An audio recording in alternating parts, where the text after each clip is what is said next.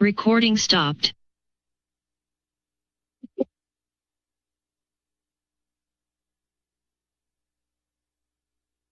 Oh, yeah. Oh, good.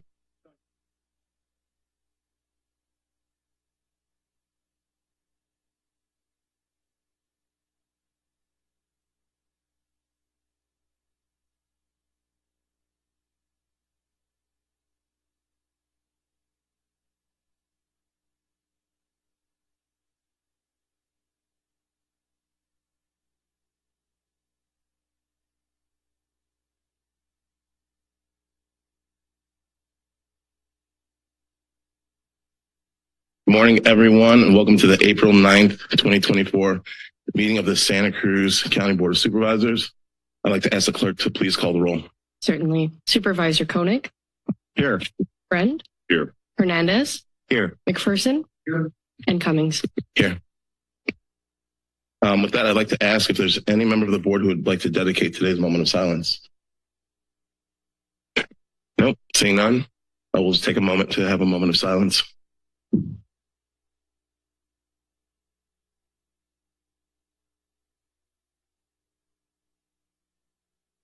Thank you. I'd like everyone to join us for the Pledge of Allegiance. Allegiance to the flag of the United States of America, to the republic for which it stands, one nation, under God, indivisible, liberty and justice for all. Next item on our agenda is consideration of late additions to the agenda, additions and deletions to consent and regular agenda. So I'd like to ask the CEO, Mr. Carlos Palacios, if there's any additions or deletions to the agenda today. Chair Cummings and members of the board, yes, there are a number of additional materials and corrections. On the regular agenda, item number 7, there's additional materials. There's a new attachment, budget in brief, which is inserted after packet page 24.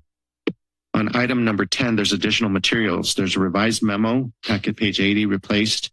Executive summary, sentence 3 should read, ballots have been mailed and must be received by the close of April 9th, 2024, public hearing.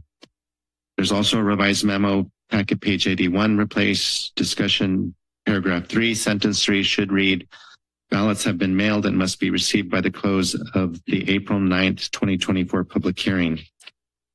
On item number 11, there's additional materials. Revised memo, packet page 83 is replaced. The executive summary, sentence 3 should read, ballots have been mailed and must be received by the close of the April 9th, 2024 hearing. On the consent agenda, item number 13 is removed, asking the board to remove that item. It's not quite ready. And then item number 40 on the consent agenda, there's additional materials. There's a revised attachment C, resolution confirming benefit assessment rates for CSA 53, FY 24-25, packet pages 428 through 435 are replaced. Thank you. That concludes the corrections. Thank you very much. Are there any members of the board that would like to remove an item from the consent to the regular agenda?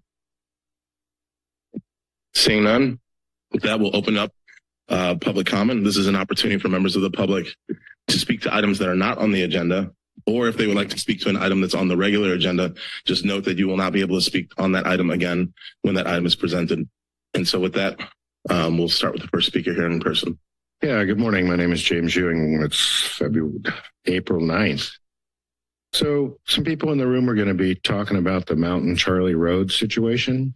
You know, I've been doing professional business in this county for more than 25 years. I moved here in 1995. Was happy to be a road manager for a couple of years on Oak Ridge Road. Now, dealing with the permit process with the county of Santa Cruz, where at one time it had the largest building department in the state of California, even though it's the second smallest county. You know, you need to go in there with actually the answers. I mean, I have a friend who lost his road on Mountain Lion Lane. Initially, the repair was $30,000.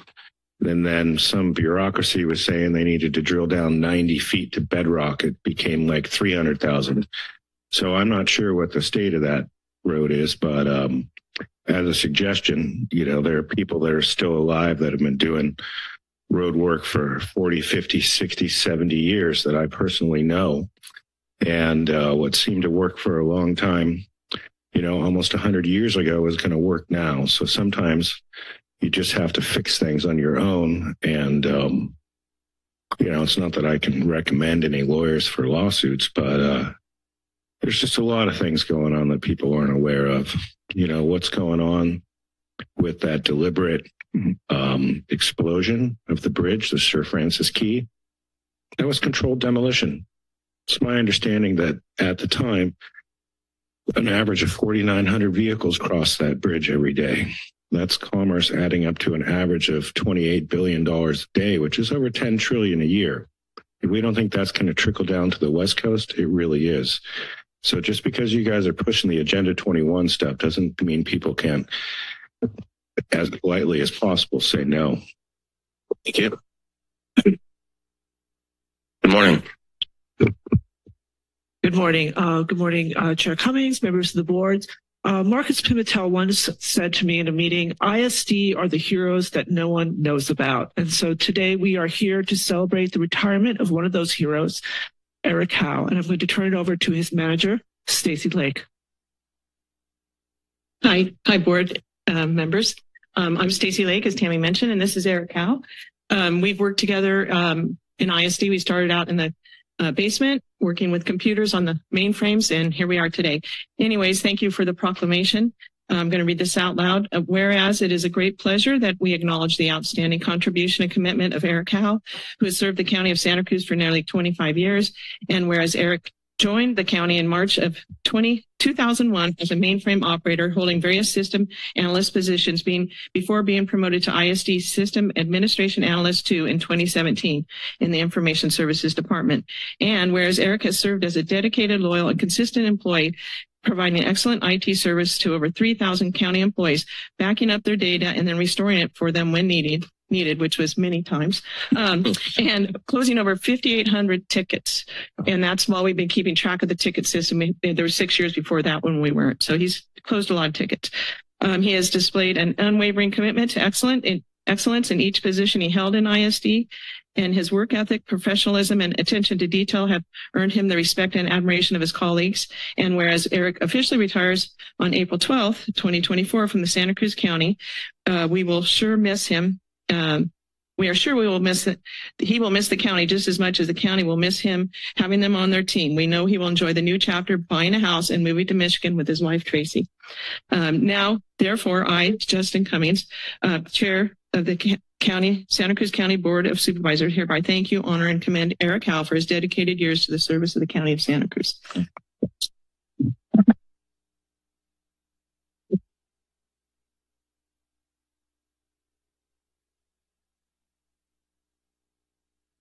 Thank you, everyone. I want to thank the Board of Supervisors, great people of the County of Santa Cruz, Tammy Weigel, Stacy Lake, and of course my wife supported me the whole time I've been here. Thank you very much. Thank you so much for your service, and have fun in your retirement. Good morning. Good morning. I'm Catherine Sarto. I'm a COPA leader from Peace United Church on High Street. And I want to thank all of you for your work on preventing homelessness and working with COPA to come up with some measures that will help that. We are looking to develop useful tenant protections and measures to prevent homelessness. At our COPA Candidate Accountability Assembly in late January, COPA promised to get out the vote on the city and the county tax measures. We did that. We canvassed, we registered voters, we talked to families and friends, and both measures passed. And we feel that this is a clear commitment from not only our side, but the COPA community, which includes 30 congregations, unions, et cetera, across the 2-county area. But I'm here to ask you to make good on the promise to allocate a significant amount of the income from that the county tax measure toward efforts that would protect tenants, prevent homelessness, and to work on helping people understand both tenants and landlords' rights and the code, the laws that prevail there.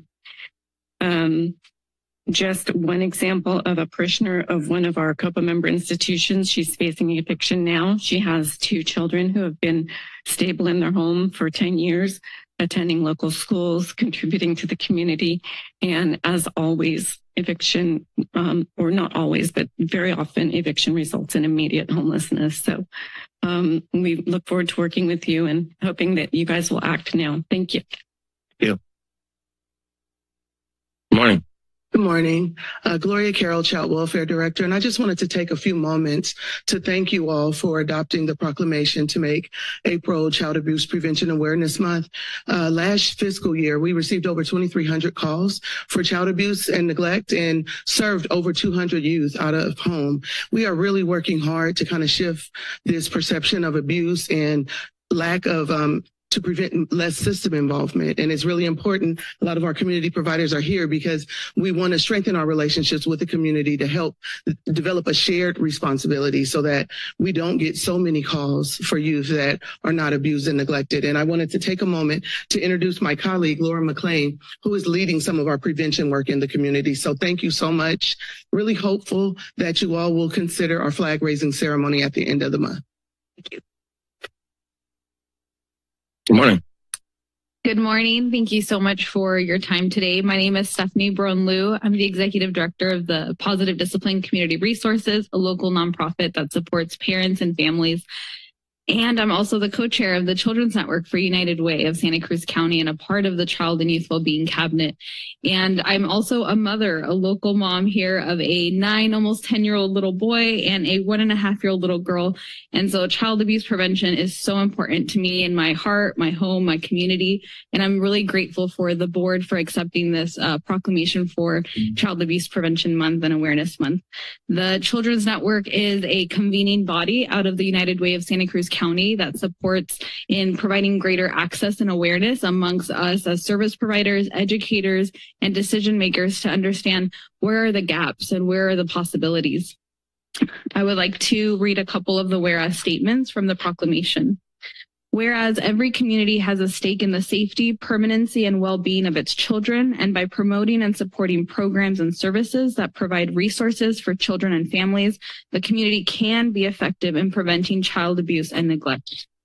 Whereas the United Way of Santa Cruz County's Children Networks partners with Family and Children's Services, who brings public education, government, and nonprofit agencies together to improve youth and well-being through improving school attendance and linking families to resources that support children and youth.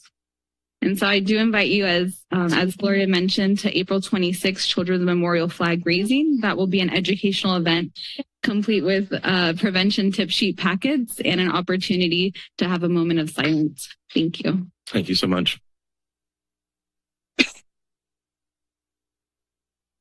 Hello, supervisors. I am Lynn Petrovic, the Executive Director of CASA of Santa Cruz. And I'm Liz DePoit. I'm the Director of Safe Families for Children, a nonprofit in town that works to reduce child abuse and neglect and prevent foster care whenever possible. It's no surprise that we are both here in support of the proclamation for Child Abuse Prevention Month. We are here also representing the Family and Child Wellbeing Cabinet. And we know the cabinet, that's our driving mission, is to strengthen families to prevent child abuse. We know that every case of child abuse is preventable when our families have the support that they need. And so we'd like to thank you on behalf of the cabinet for all of the resources that you put into our families in the county. So thank you for that. And we look forward to seeing you hopefully at the end of the month at the flag raising ceremony. Thank you.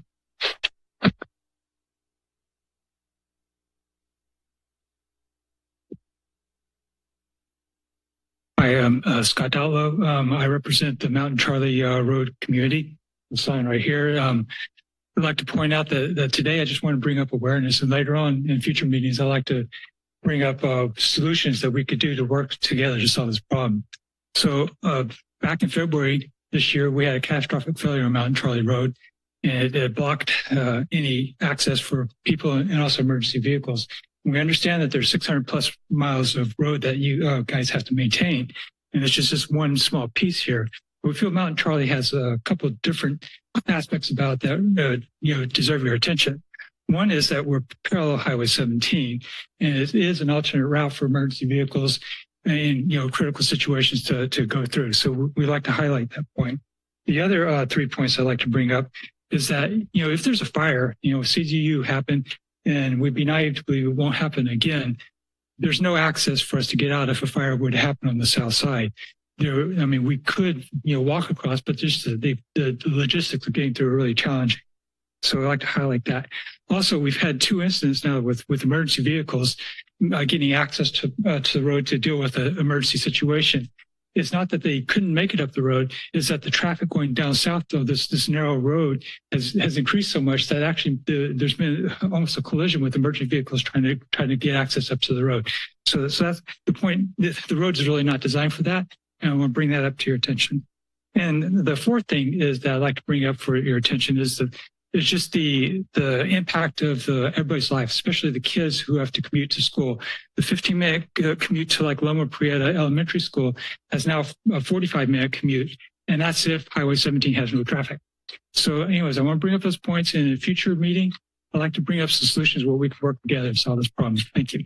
Thank you so much. Hello. Good morning, board. Thank you very much for listening. The 2 minutes for myself and my neighbors. We're here today to show you that we are human and our lives matter, that we're not just a piece of paper that you can continue to ignore. I have been shot at. I have had a gun held to me. A high-powered rifle has been shot through my front yard where my daughter used to park. I've had my dog stolen, my neighbor's dog's leg macheted. Another neighbor had his dog put in his drinking water, and that is from a skinhead Nazi that the sheriff, Jim Hart, allows to continue to terrorize, vandalize, get away with felonies, as compared to a 16-year-old in New York that stole a backpack and was in Rikers for 3 years. Richard Negabon had 3 felonies. The first one was cocaine possession, and that one was dismissed. Again, he's white, he's not black. The second one he had was a shotgun, and that one was a misdemeanor. If he had pled guilty to his third one, which was a stolen gun loaded in a vehicle on his person, the plea deal was, we'll strike the on his person if you plead guilty to a felony. I'm asking that the board institute right now a red flag law against this person that continues to shoot us, and the sheriff does nothing but support and write an argument in favor of him. Here are more victims of Richard Negabon, Jim Hart, and Bruce McPherson for not doing his job.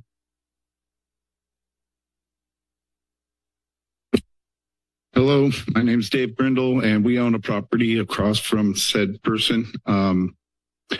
Personally, I haven't had any problems with them, but I did have one of my friends go up camping on the property, and they got into argument and exchanged 30 rounds. They was shot back and forth at each other, which I don't think anyone should have to live with. If you get an argument that you're going to have gunfire, people shooting at you. And when you try to get the police to come up, they just they refuse to come up. They won't come up. They won't even tell them, you want to know what? Hey, you can't go shooting at people. We don't pull out guns for this type of stuff. So that's about all I have to say is, it's like no one's willing to go up there and, if you're in the city of Santa Cruz and someone says, oh, I pulled out a gun and I was firing it, right? You'd expect there'd be a lot of police there and they would take care of it right away. But, it's almost like I had one police officer say, I don't have no names, but he said, unless a judge orders me to go up there and do something, there's absolutely nothing I can do. And it was left at that. Yeah. Thank you. I'm a neighbor as well. Can you speak into the microphone, please? If you pull it down close to your face. There you go. That was my husband, David Brindle. This is my neighbor. She has a Permanent injunction order that can be enforced right now. And Patty is an expert in substance abuse. Excuse me, ma'am, if I can have you please speak to us since you're at the podium. I'm sorry. She's done all the research. I've had my experiences in the past before Richard even moved in. We had a situation with a different neighbor who was very aggressive, very intimidating. When I called the sheriff, he straight up told me, "What makes you think we're going to do anything about it?" It's just stressful. I'm here now. I have a child. I go camping with my husband, with my child, my dogs, my cat, my mother that's in her 80s, and the sheriff we know will not come to help us if anything happens. And now hearing our neighbor's experience, who is newer to me, it's distressful that it's even gotten even worse, that we have a skinhead that's trying to take over, intimidate all the neighbors, and vandalizing the water that they're drinking. To me, that is like attempt to kill. It's not right. Anything else? Thank you very much. I want the red flag law. It can be initiated now. Biden's written it. Ma'am, thank you. You had your 2 minutes. Thank you so much. Morning. Good morning, board. My name is Eli Holiday. I'm an organizer with COPA, Communities Organized for Relational Power and Action, a union of 30 churches, unions, schools in Santa Cruz and Monterey County. And I think you all had the pleasure, maybe the mispleasure of meeting with us at some point over your tenure. I'm here today for two reasons. The first is to commend the board and Supervisor Cummings for a resolution on the consent agenda, which supports AB 2493, a common sense law at the state level. Limits the practice of charging unscrupulous application fees for people that are applying for multiple units within the same property management holding company. Just as an example for this, I met with somebody yesterday whose family paid over $2,000 on application fees in their apartment search, which, if you live paycheck to paycheck, quickly becomes a huge barrier towards getting into a new apartment. And oftentimes those people end up on the street. So we want to commend the Board of Supervisors for that. The second thing is, as we get into the budget season, I just want to remind the board that an ounce of prevention is worth a pound of care. And as we're looking towards practices which can limit and eliminate, hopefully, homelessness in our communities, we want to think about how can we keep the people that are currently housed in homes? How can we create more housing for those people? Thank you, board. Thank you. Yes, hello, Mila Boyka for First District. And I'm a good example, being victimized for 12 years already. And it's extremely difficult to get help in this county. I don't understand why it is impossible to assign, some person, and keep track on that assignment if the person really helps, the person who works for county. Because it seems like, it's a lot of people works for county. They all get paid very high, high salary, but there is no accountability. I never seen here one person who was kept accountable. What I saw, my complaints, that I filed for 12 years, it's probably 1,000 complaints. And many of those people got retired, they got farewell letters from your board for their great job. So their great job to victimize people. I agree with everybody who talked to me, talked to you before me, because this is what really happened. It's look like criminal syndicate. There is no way to get help from sheriff department. There is no way. And if you begin to complain, so you're going to be, victimized horribly. And especially they're using criminals on probation that they let out, who will terrorize, their enemies, and enemies we are, who was victimized by the county. And this is mental health department who is on top of every department, and they lead everything in the county. So you really need to take care of mental health department. And there is like their claims that they need more workers is useless, because they need, first of all, to take care of current workers. Thank you. Before we speak, is there any member of the public who'd like to speak during oral communications at this point in time? Seeing no more people, you'll be the last person in public, and then we'll move on to our online participants. My name is Dan Crenshaw. I'm also one of the residents affected by the Mountain Charlie situation, and Scott did a really good job of spelling out the things that are going on. I need to emphasize, this is not just an inconvenience for the residents. It's not adding an hour to your commute. It's not getting kids up 45 minutes early to get them to school because you got to go to Scotts Valley to come back up the hill. This is human life we're talking about. The fires we talked about, any of the mudslides, if there's other parts of Mountain Charlie that are kind of pending to slide out, that will trap residents up there. There's already 5 houses up there that are trapped. We've worked with the county. We've had meetings with the county, and I would like for the county to step up a little bit more. The responses and kind of the deadpan looks that we're getting aren't effective. This is a major concern. Mountain Charlie has not been maintained adequately for years. We pay our property taxes. Other things in the county get fixed. And now when we're in trouble, now when we need help, now when we're actually trying to get something accomplished, there's no funds. I think that the county needs to figure out where to get those funds and do it quickly. This road cannot be slid out like this for very long. The incidents with the emergency vehicles, anybody gets hurt, it's human life will be lost because of inaction of the county.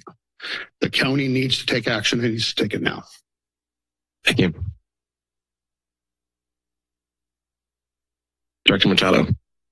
Thank you, Chair and Supervisors. Matt Machado, Director CDI. I do want to provide a quick update on Mountain Charlie since we're here talking about it. The last 2 weeks, it's still moving quite a bit, where it's moving about a foot a week. And so that's significant. So it's, we really need the movement to slow down so that we could start engineering a solution. Yesterday, we did cut in a ramp on the south side so that we could get a drill rig down into the slide itself so that we could install an inclinometer so that we could start measuring the movement, the depth of it, and start engineering a solution. So I would tell you that the county is committed to a solution to solving this problem. It's a major problem, but we're at the we're just at the hands of Mother Nature. And so we're waiting for the appropriate time. We actually were going to cut in a ramp on both sides yesterday, but the north side is still just too wet. We couldn't get equipment in there. So we're trying, we're moving as quick as we can. So I just wanted to assure the board that we're moving, we're taking action, and we're going to solve it. It's going to take Mother Nature's cooperation and some time. So thank you. Thank you for that update. All right, we'll move on to our online participants. Are there any members of the public online who'd like to speak to us at this time? Yes, Chair, we have speakers. Call-in user 1, your microphone is now available.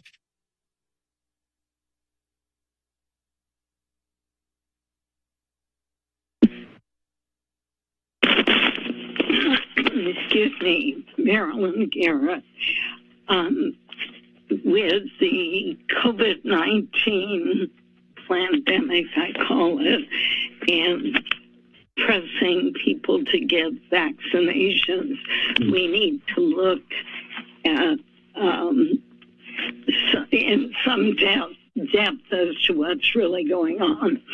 I'm referring to a book here, and this is for everyone. Excellent facts.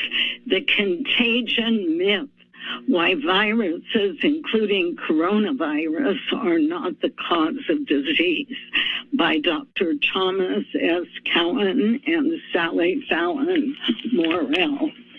And he speaks, and this is from an interview with him on the same topic. Talks about a lot of people being sick and how they've never isolated this virus for COVID-19. So quoting here, So there are a lot of sick people. Now, most of the sick people are just the usual sort of sick people, but there are some sick people who are hypoxic and have what's called a hyperinflammatory state. Now, how do they get hypoxic? It has nothing to do with the virus. Viruses don't make you hypoxic, but we do know from clear scientific research going back to the 70s, the Naval Intelligence Research Institute did this, the Soviets did this, and there was a recent paper on it, that if you expose a place to millimeter waves, otherwise known as 5G, these things... Mary, your microphone's now available.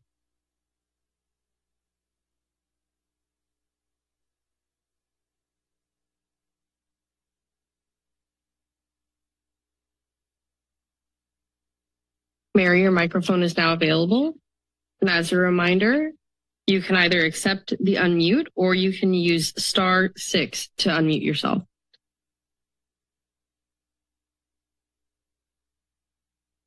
Okay, moving on to the next speaker.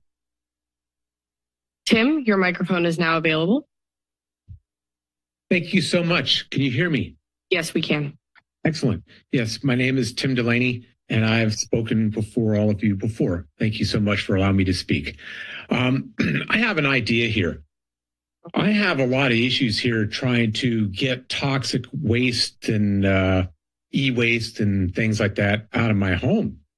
And things have evolved over the last 10 years where politicians and counties and whatnot and these transfer stations and garbage facilities here are clamping down and preventing homeowners like myself, whether I live in California or Nevada or anywhere, from bringing our stuff out of our homes and to these landfills and having me drive all over the entire county, you know, and you have all these other little programs and everything. And I get here and there and everywhere and everyone refuses me.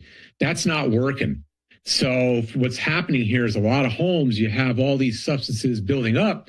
And if you ever do get a fire, all that stuff is going to go into your aquifers, okay?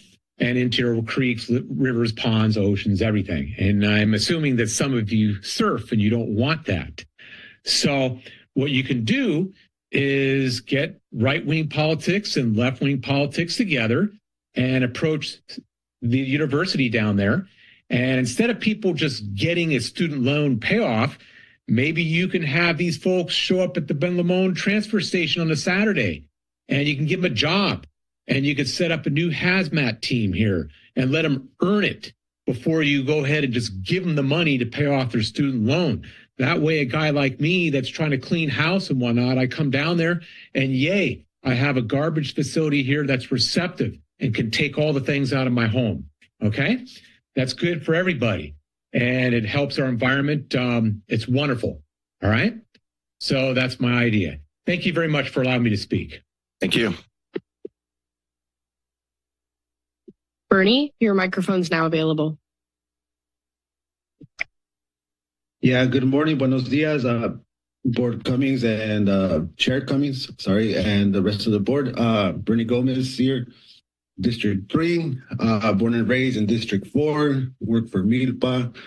So there's a couple things, and I think I know we have the budget presentation, so I'll hold off on some of those comments for that time, right? But I do want to say, I think it's critical that we find a way for this process for the budget to be accessible to the community, right? I know that in Monterey County they have each supervisor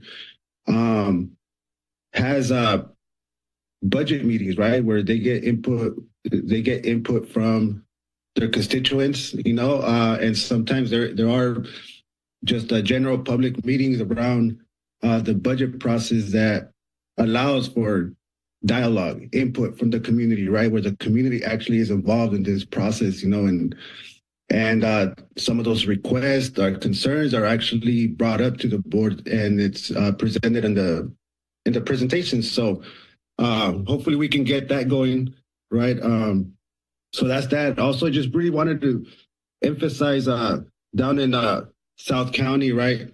I was driving through, I believe it's probably District 2, it's San Andreas Road, right over by, in the back there. So just looking at the paved road, right? Those roads, just nice and paved. But then when you drive down West Beach, right, that road is always been it's still dilapidating. It's just a horrible road to drive, and that's the only access we have to the beach. So thinking about getting this board to also take time to invest in West Beach Road, right, just like San Andreas Road. Thank you. Thank you so much. We have no further speakers, Chair. Okay. With that, I'll bring it back to the board to see if there's any questions, comments on items on our consent agenda. I'll start with Supervisor Koenig.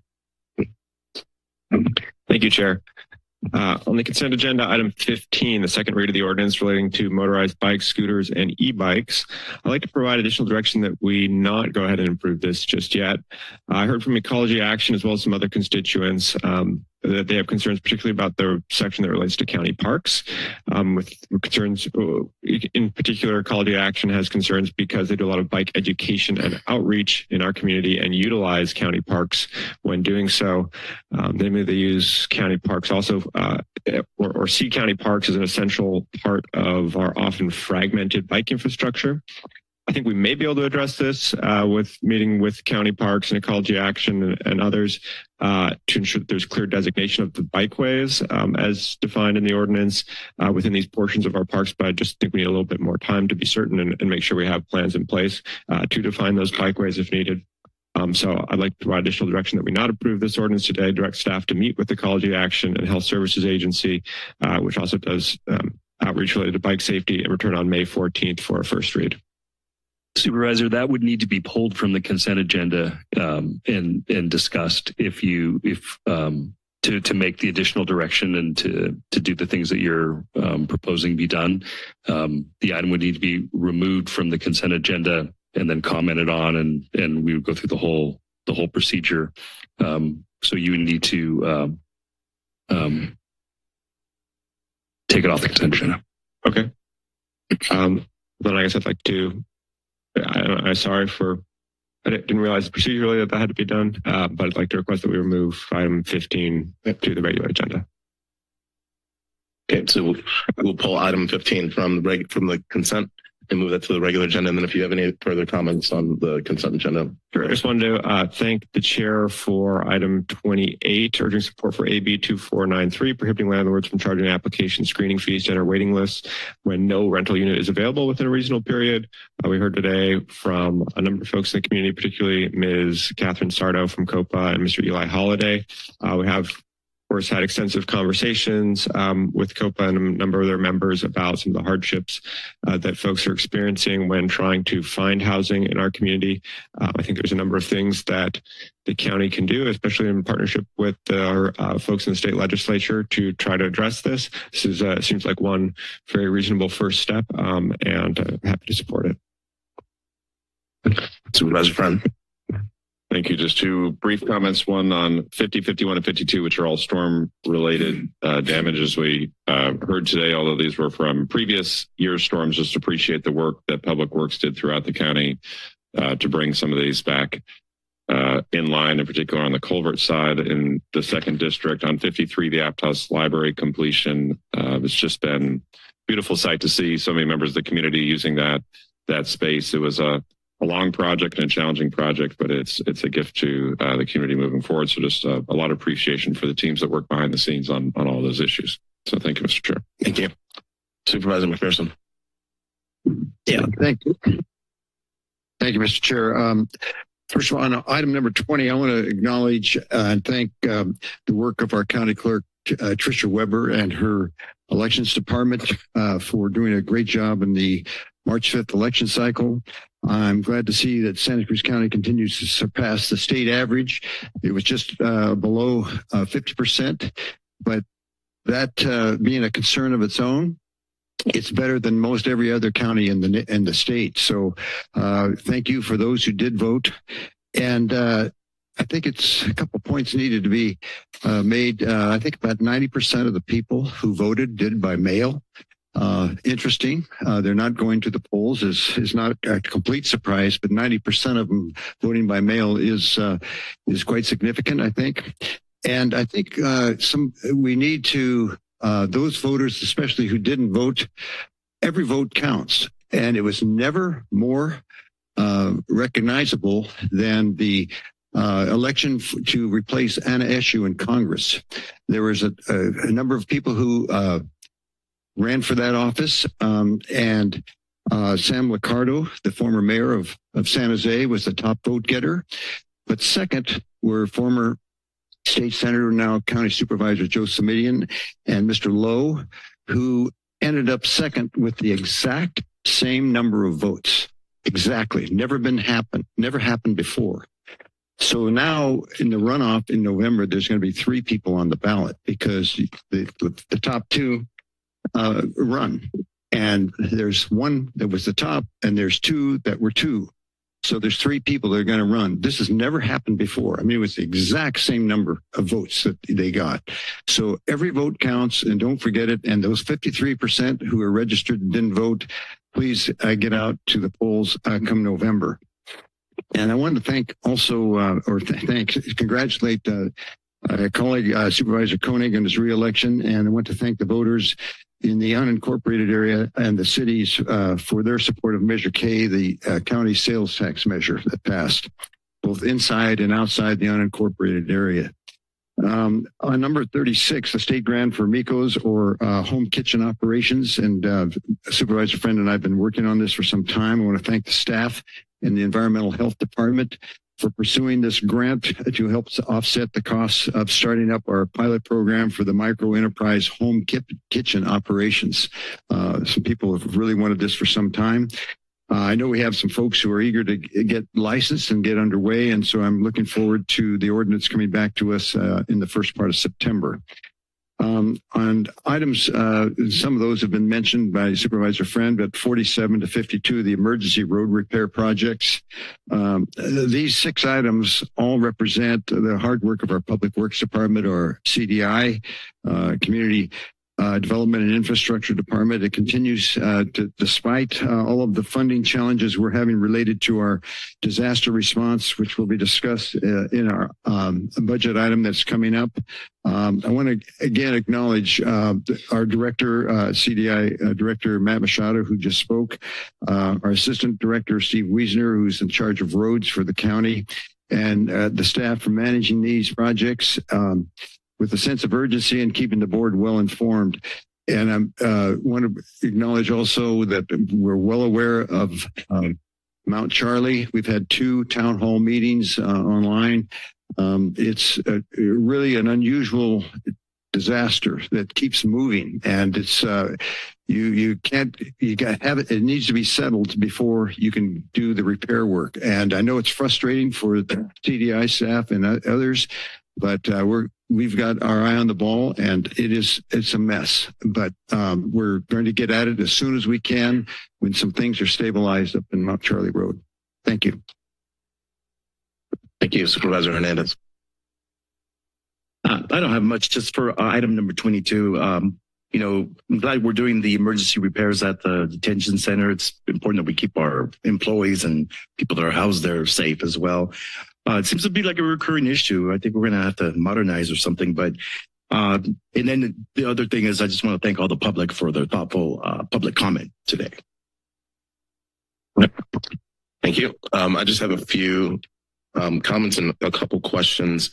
Item number 17, this is approve a master service agreement with BMI Imaging Incorporated in the amount of $213,380 to meet the mandates of Assembly Bill 1466 and 4 document conversion. This item is in response to state legislation which requires all California counties to redact from deeds and other properties documents any language that is discriminatory or racially restrictive. And I think the intent of this is really good, but I do want to understand a little bit more about, will there be some kind of historical, will it be historically recorded what those kind of racially and discriminatory language was within these documents? Because just so people are aware, this was, properties in the past. If you were African American, if you were Jewish, if you were Asian or of a certain racial class, you couldn't actually purchase the properties. And I think it's really important that we understand our history and we document our history. And while it's really important that everyone has opportunity to purchase property, it is important for us to remember that these legacies of racism and how it actually led to how our communities are structured. So I'm just wondering if anyone could comment on that. I don't see anybody here from the assessor recorder's office, and I can't speak to how they're going to operationalize this. I wouldn't want to speak to it without their insight. Well, if it's okay with the board, I think it would be good for us to get a report on the number of redactions and deletions at the end of this project, so we actually know how many properties within our community actually had these historic racial discriminatory restrictions in place.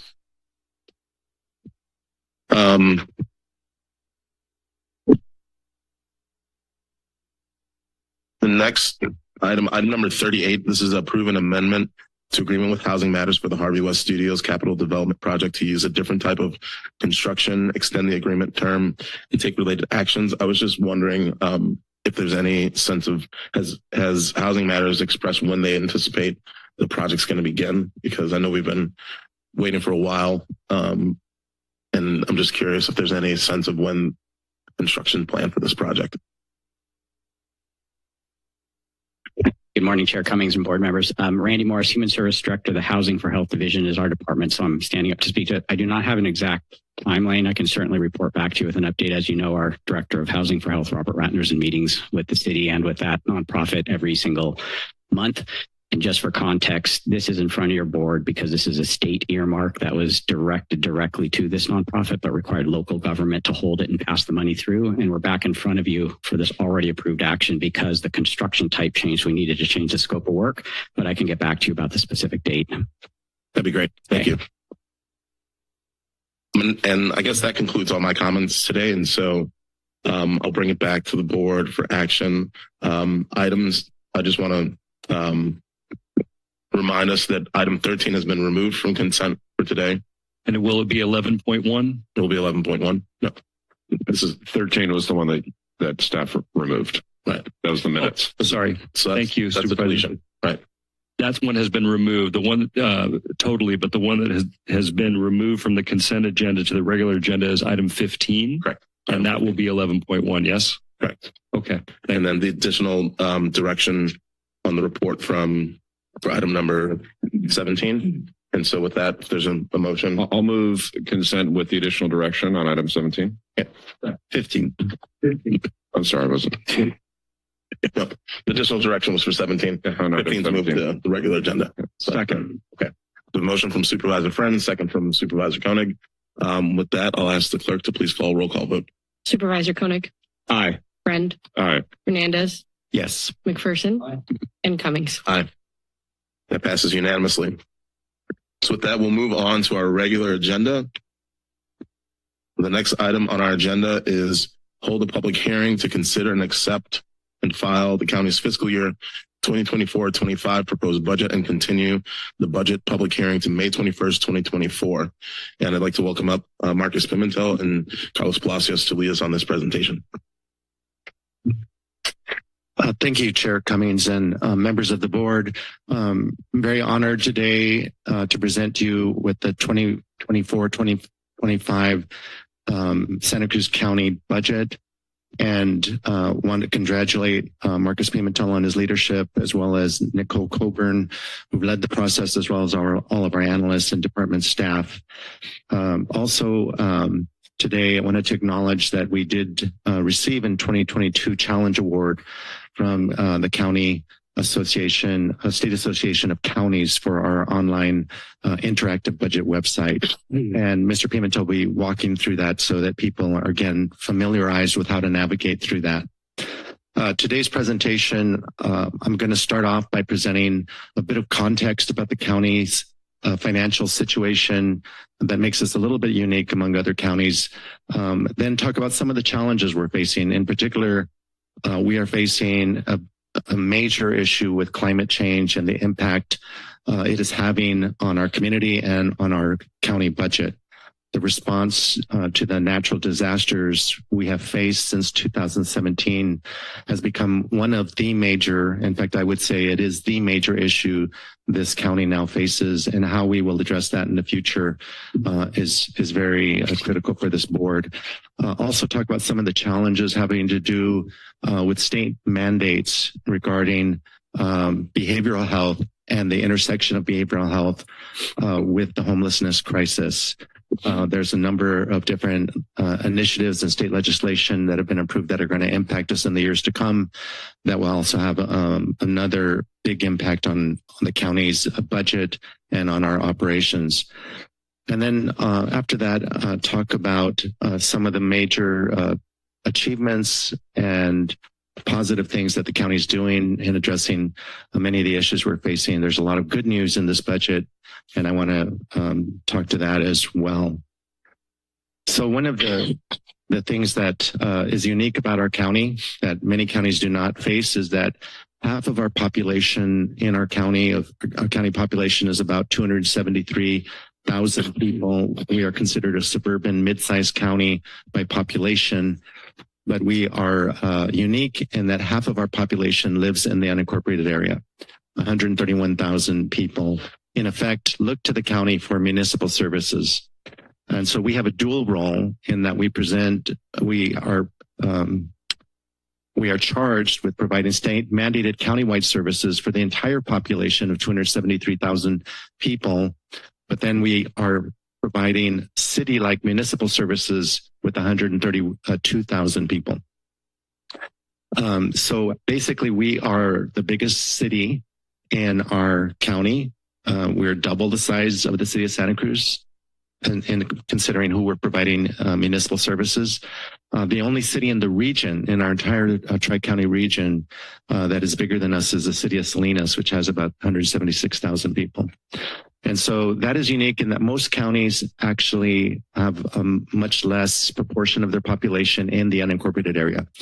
Santa Clara County, to give you an example, has only 5% of their population in the unincorporated area. 95% are in cities.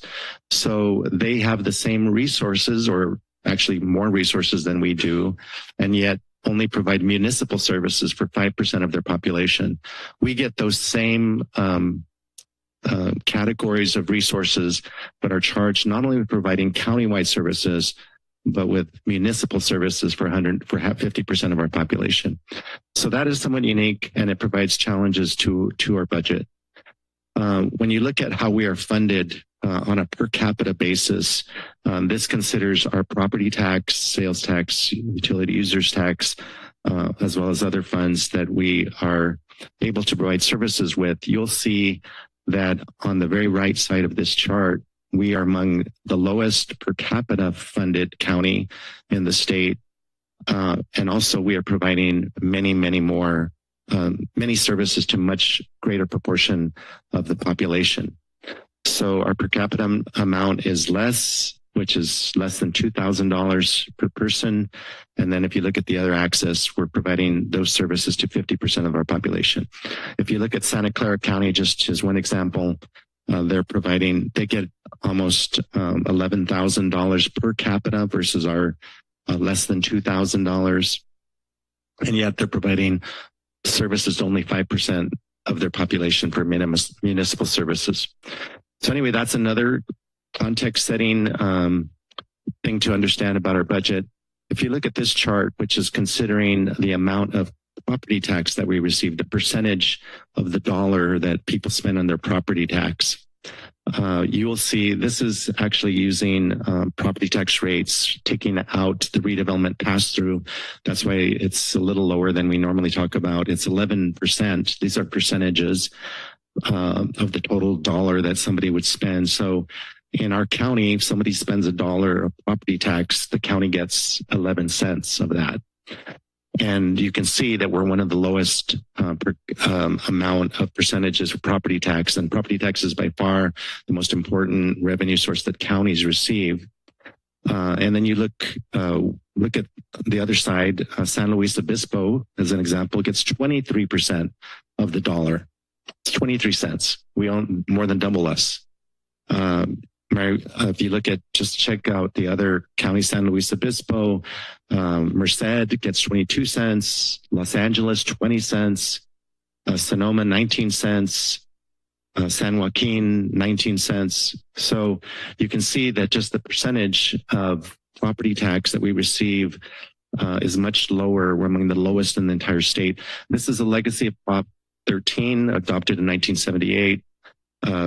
What it did at that point was basically froze the rates that were in that place at that time. Whatever the rate, if you remember, way back in those days, local jurisdictions used to set the rate for their property tax.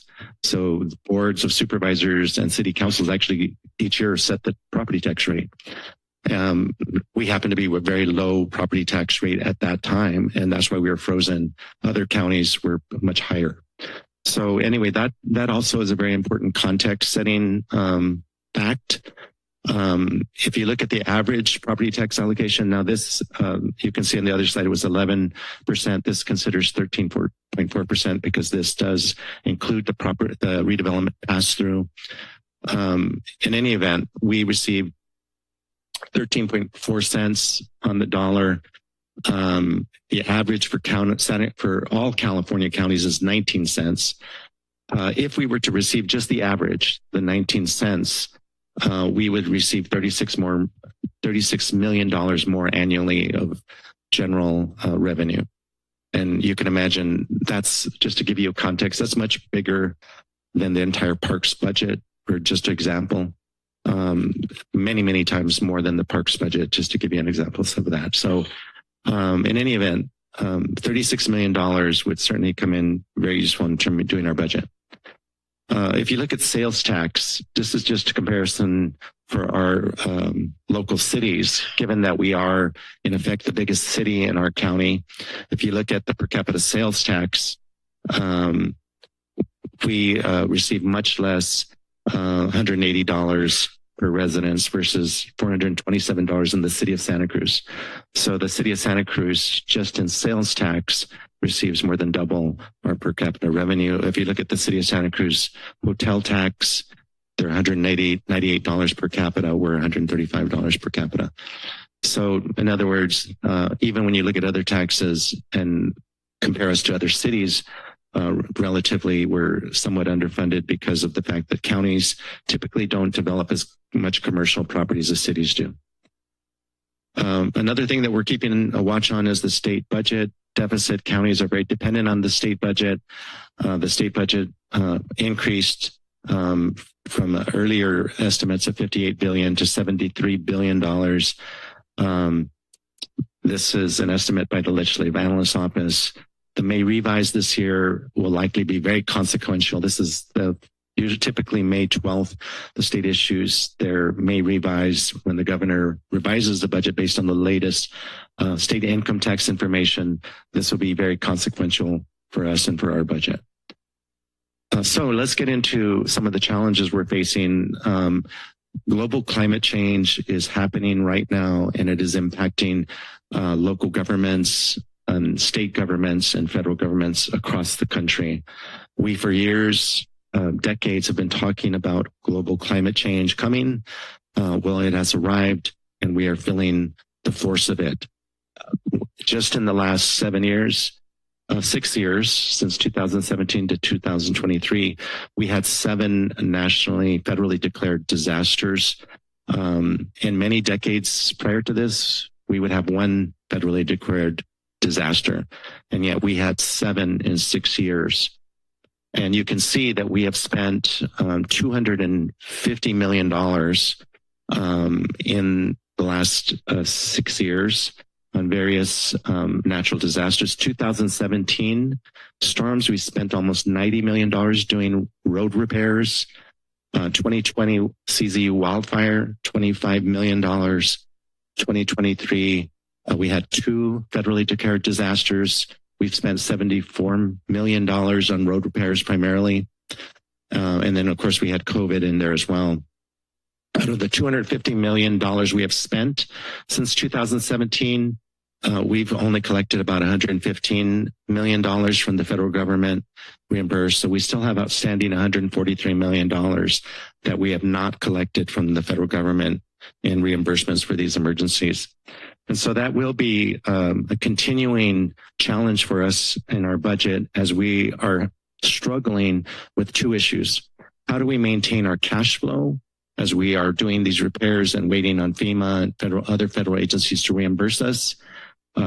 We are still collecting 2017. As you can see, since 2017, we still have $69 million outstanding, money we've already spent. We've already done repairs that we have not yet collected. So that is a big issue, is just the cash flow issue. And then the other thing is that the federal government does not reimburse us 100%. They typically reimburse us on average 70 to 80%. So that local match has been an issue. And so what's happened is that we've been using almost all of our SB1 allocations from the state. You remember SB1 was passed many years. It was an increase to the gas tax and the vehicle license fees meant for road repair. We have been using almost all of that money, not on road repair in our urbanized areas, but on the match for many of these natural disasters that have taken place. So those are two big issues. The other big issue that we face is that even after we have spent all of this money, $250 million, which, by the way, is a lot of money compared to our budget, we still have 96 sites of 2023 storms that we have not repaired yet. There are still 96 sites outstanding that we have not yet begun repairs on. The estimate is that's equivalent to $64 million. These are 2023 storm damage. In 2017, we still have $40 million of sites that we have not yet repaired yet. So roads, bridges, damages that have been done due to winter rainstorms. Since 2017, we still have $40 million outstanding. So just considering 2023 and 2017 projects that we have not yet done, we have over $100 million outstanding in repairs we need to do. 2024, initial estimates that we have another $10 million. So just this year, we think it's at least $10 million in 2024. So you can see that is going to be a significant challenge, and this is global climate change.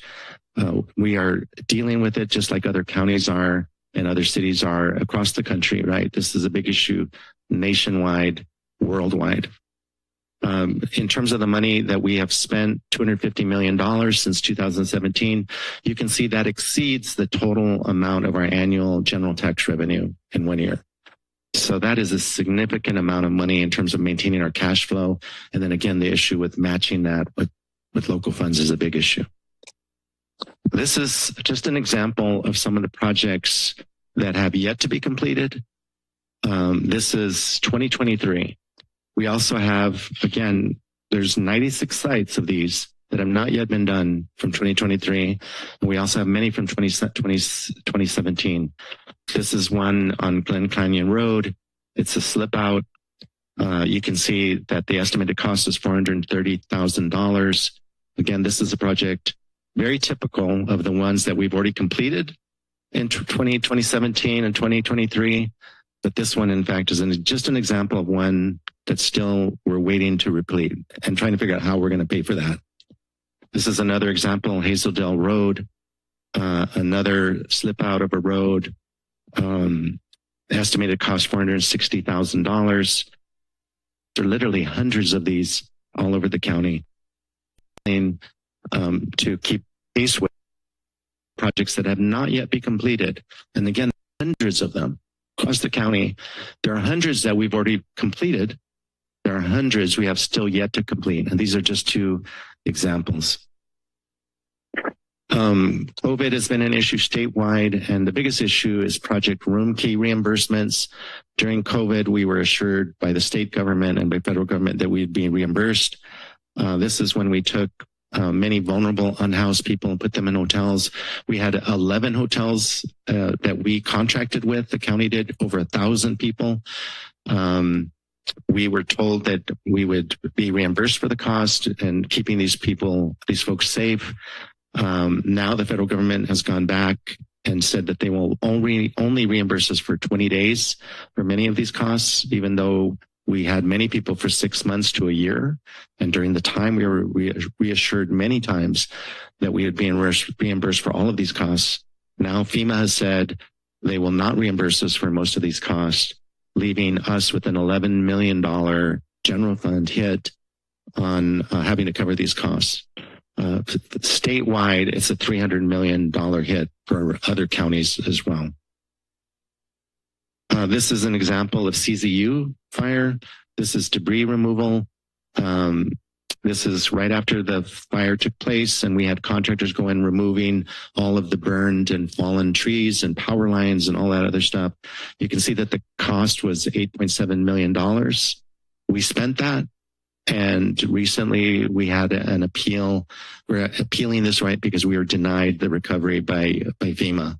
And again, we spent that money. We will have to be reimbursed. If not, it will be a general fund cost. We are appealing it right now and hopeful.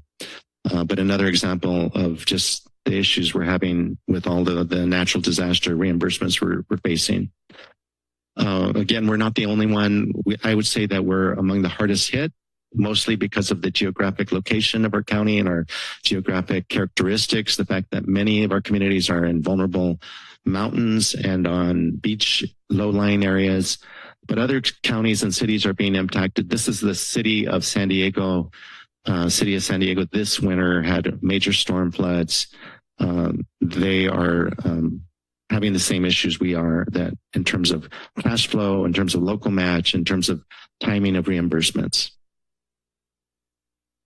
You can see the quote there. It says city officials are hopeful for federal reimbursement, but they know it's not a fast process. Again, we're still waiting from 2017 to get reimbursed for many costs, and their spending is hitting their budget hard. This is City of San Diego. So you're going to hear in our budget, and we're going to be presenting to you in the coming month, a plan to actually issue up to $85 million in debt just to maintain our cash flow for costs that we have already spent on natural disaster response. So this is, again, money we've already spent, 2017, 2023, CZU. This is not for new projects. This is money that we are waiting to get reimbursed for. We're going to issue a debt of $85 million. This is going to be the largest debt issue, capital debt issue we've ever made in this county. And it's just to maintain our cash flow. The good news is that we will be reimbursed for most of this money over the next few years. And so we hope to draw down fairly quickly, but it's going to be outstanding for anywhere from 3 to 5 years potentially. And we're going to have to pay for that debt service on the $85 million, which is going to be in the neighborhood of $7 to $9 million. And that's there's no funding source for that. That's not reimbursable. So again, another big challenge facing the county and dealing with climate change. And then you've talked today, the board has, and members of the community, about Mountain Charlie and the challenges that we're facing. Again, this is one of a very significant problem, but there are many others facing the county, countywide. As I said, there's hundreds of them that we're still waiting from 2017, 2023 to repair. And it's going to be a challenge trying to figure out how do we allocate any funding we do have in the budget, which we do, very limited amounts of money for new responses. And how do we prioritize projects? Now let's go on to the state mandates that the has given to counties.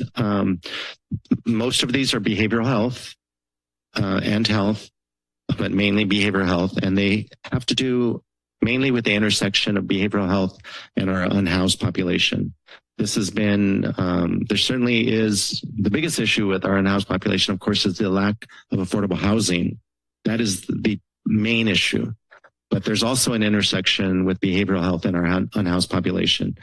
And so the state has put forward a number of pieces of legislation and mandates on counties to try and address this issue of the intersection of behavioral health and the unhoused population across the state. One issue that affects both health and behavioral health is the CalAIM reforms that are basically changing the way that California's Medi-Cal program works, making it much broader with more traditional social service programs, but also changing the way that funds are reimbursed. So it's very complex in terms of our ability to get reimbursement from the state. But the good part is that it also expands Medi-Cal significantly in terms of what programs and social service programs are allowed to be reimbursed from Medi-Cal. Basically acknowledging that many social services are directly related to health. And so there are new programs, enhanced care management, community supports, which includes housing, supports, short-term recovery, independent living. There are funds for individuals who are incarcerated in their pre-release care. And then there's numerous behavioral health reforms as well. So you're going to hear about this in the budget, especially when Health Services Agency and the Human Services Department present their budgets. This is a very, very big deal. It's very complex. On the other hand, it has a lot of opportunities and a lot of good things that could happen out of this if we take advantage of it. Incompetent to stand trial cap, growth cap. This is a mandate from the state that is unfunded. It is basically, the issue is somebody who is charged with the felony, arrested, but then ruled incompetent to stand trial. In the past, those individuals referred to the Department of State hospitals where they were restored to competency, returned back to the county, and then would stand trial. They have been explosive growth in the number of people who have been referred to the Department of State Health, Department of State hospitals for incompetent to stand trial, to the point where the state does not have any more capacity. They're at their limits. So what they've done is they set a cap on the number of people we can refer to the Department of State hospitals. And once we reach that cap, we are supposed to either keep them locally in our jail and restore them to competency ourselves in the county jail, or if we do refer them to the Department of State hospitals, if there is capacity and they accept them, we will be charged fees and penalties. And so this is a new law that we're monitoring very closely. The sheriff is working with my office, Department of Health Services Agency as well, very closely about this, because this could be a very significant issue in the future. Care Court is coming in this December. It's a framework to deliver mental health and substance use disorder services to the most severely impaired Californians. There's a number of different steps that take place, but it basically allows numerous people who are not currently allowed, but will be allowed to refer people to the court for treatment. This could be a family member, behavioral health provider, first responder, or other a social service worker. They can refer the person to the court. There's then required a clinical evaluation by our behavioral health staff. If there's a care plan that's developed, it's ordered by the court, which is provided by our behavioral health staff and county HSA. And then there's continuing support for that individual. So this will impact many departments in the county, including Health Services Agency, the Human Services Department, Public Defender, and County Council. It started last year, but with a few counties, it's going to be expanding greatly this December, and that's when it's going to take effect in our county. SB 43 is another big change in the law. It updates California's conservatorship laws for the first time in more than 50 years. Californians experiencing serious mental illness or severe substance use disorder and are also at risk to harm themselves can have a conservator appointed to direct their care. SB 43 changes the definition of grave disability in two ways. The first and most significant is that it adds severe substance use disorder as a reason someone could be placed on an involuntary hold. That's brand new. In the past, it has to be severe mental health issue. It has now been expanded to be severe substance use disorder. This will go into effect in January 2024 in 2 counties. Other counties, almost every other county in the state has deferred it to 2026, and as our county. But it'll have a great impact, especially on our Human Services Department, again, Public Defender, Health Services Agency, County Council. All of those departments are involved in these involuntary holds, and it's significant expansion to include those with severe substance use disorder. Proposition 1 was approved in this last ballot. This is funds that are derived from the 1% tax on income above $1 million. We receive more than $20 million. I think it was actually 26 or 27 million last year. There's going to be the most significant part to us is that Proposition 1 requires that 30% of part of the Behavioral Health Services Fund from the Mental Health Services Act to be reallocated, redirected from existing programs to housing intervention. What it means to us is initially, we think it's going to be about $6 million of our MHSA funds are going to now be directed from their existing uses, which has been mainly used on preventive services for mental health and counseling services, and then redirected to housing programs. So that is coming. We're still looking at the timing and how this is going to be implemented. But that is going to be very challenging for our county as well. The one good thing that Proposition 1 is that it's going to issue bonds for $6.4 billion in new housing for permanent supportive housing. So we think that is a good thing. But the part about reallocating 30% of part of our budget is going to be very challenging to our county. Now I'd like to look at some of the good things and good news that we have in our budget. We're about to open 500 Westridge, which is going to be the new South County Government Center. This is actually going to house many departments, as you can see those listed. This is the former West Marine building, over 116,000 square feet. We're not only going to consolidate 5 different leases. So this is not only makes sense from a service point of view. It's going to be more convenient to people. They only have to go to one place as opposed to 5 different lease spaces in Watsonville. This is also going to save us money long term. We're actually buying a building as opposed to renting. And long term, we are actually going to save money. So this is not going to cost us money long term. In the long term, this is going to save the county money. We're going to go from renters to owners, and we're going to pay less long term. So this is a good thing financially, and it's a good thing from a service point of view, because not only are we going to have consolidation of where our service is provided, but we're also going to add more services to South County from here in North County.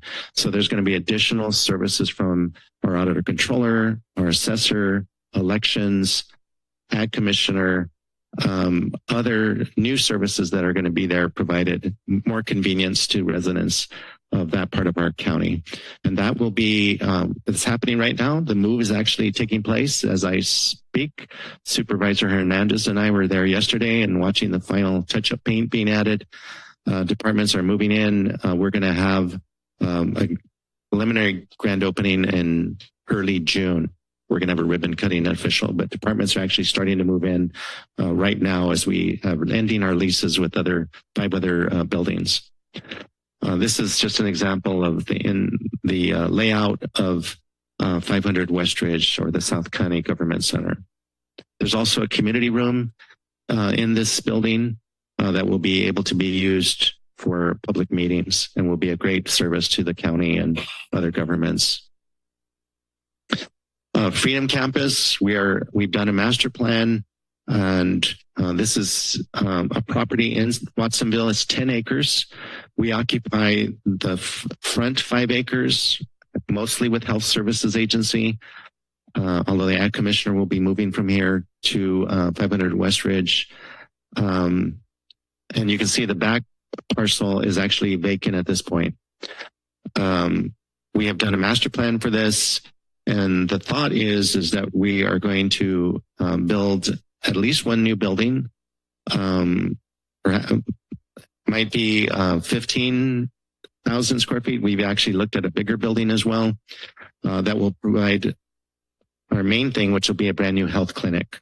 Our existing health clinic has been remodeled. It's very small, it's cramped, and it's just very old. And this would give us a brand new building as well as new office space for our public health staff in Watsonville. We also have talked to other jurisdictions, other public agencies about partnering with us. And so we're preliminary discussions with that. And then the idea is that on the back parcel, we would actually do an affordable housing workforce housing project. It's 5 acres in the back that is unoccupied. That's just basically a parking lot at this point. And we are looking at possibly doing an affordable housing project. So we are progressing now on this project. We finished the master planning. We're getting ready to issue a request for qualifications for developers to help us come up with a master plan, come up with actual plan to implement this project. The Children's Crisis Stabilization Program at 5300 Soquel Avenue is being developed. It'll be ready in approximately a year. It'll provide 8 new beds for children's crisis stabilization and then 16 beds for crisis residential program. This is a very significant program for the whole region, not only our county, and it is now under development and will be opening, we think, in about a year from now. We're also making significant progress in many of our programs for the unhoused population. We have 3 low barrier navigation centers in development right now. The idea is that these are going to folks are going to be helped to transition into permanent housing following our housing first principles. Entry will be through referral and assessment. They will be very service rich environments. Safe, staffed 24/7, and will help reduce population. Bridge housing site at 2202 Soquel Avenue is 34 units, funded by $10.2 million state grant. We hope to open it in late 2024. Recurso de Fuerza, 118 First Street, Watsonville. We're doing this in partnership with the County of Monterey and the City of Watsonville. It's a great joint project, 34 units, funded from an encampment resolution fund grant.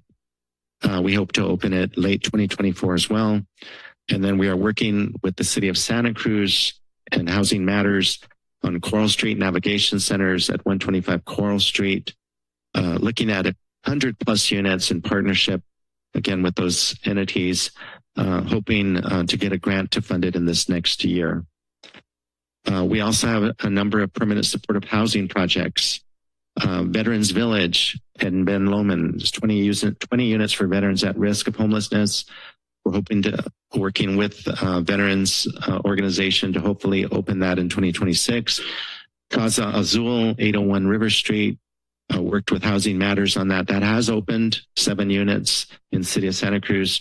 And Park Haven Plaza in Soquel, 35 units for very low income veterans and youth exiting foster care, hopefully opening that in 2025.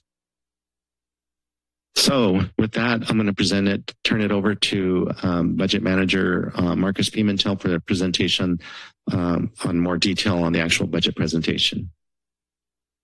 Thank you very much.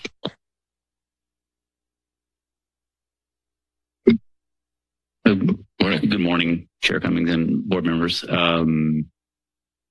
After that profound moment, I want to just reflect on what's included in the proposed budget. So before I step into navigating the budget, just want to roll back again at the big level. Included in our proposed budget is a summary of Carlos Velazquez's presentation. He just finished it summarized in his own budget message. We have sections on our economic outlook, sections on our financials, summarizing our current finances as a county. We have information about county services. Within each department's budget page, there's information about the status and progress they're making on their operational plan objectives, as well as the detailed discussions of all their services within their divisions, within their departments, and the changes that are happening within the budget by their services. And included in our budget is this digitized version is our interactive transparency portal that allows any member of the public to have access to 96 saved reports and public members can create as many other views that they want, modify the reports, change it from a general fund to all funds, change it from one department to another department, drill down into departments line items. So it gives a lot of rich access with 96 saved reports that somebody can start with, and then go from there and save URLs under their own browser and have a whole section of their favorite budget pages that they can navigate through. Today's opening of our budget hearing will continue the hearings to May 21st and 22nd when we conclude today's hearing, and ultimately concluding the budget hearing cycle on June 4th.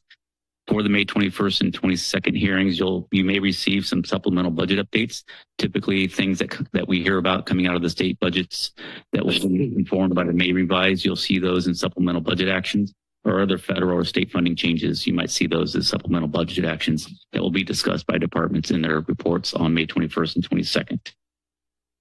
So I want to jump into a little bit about how to navigate our digital budget version.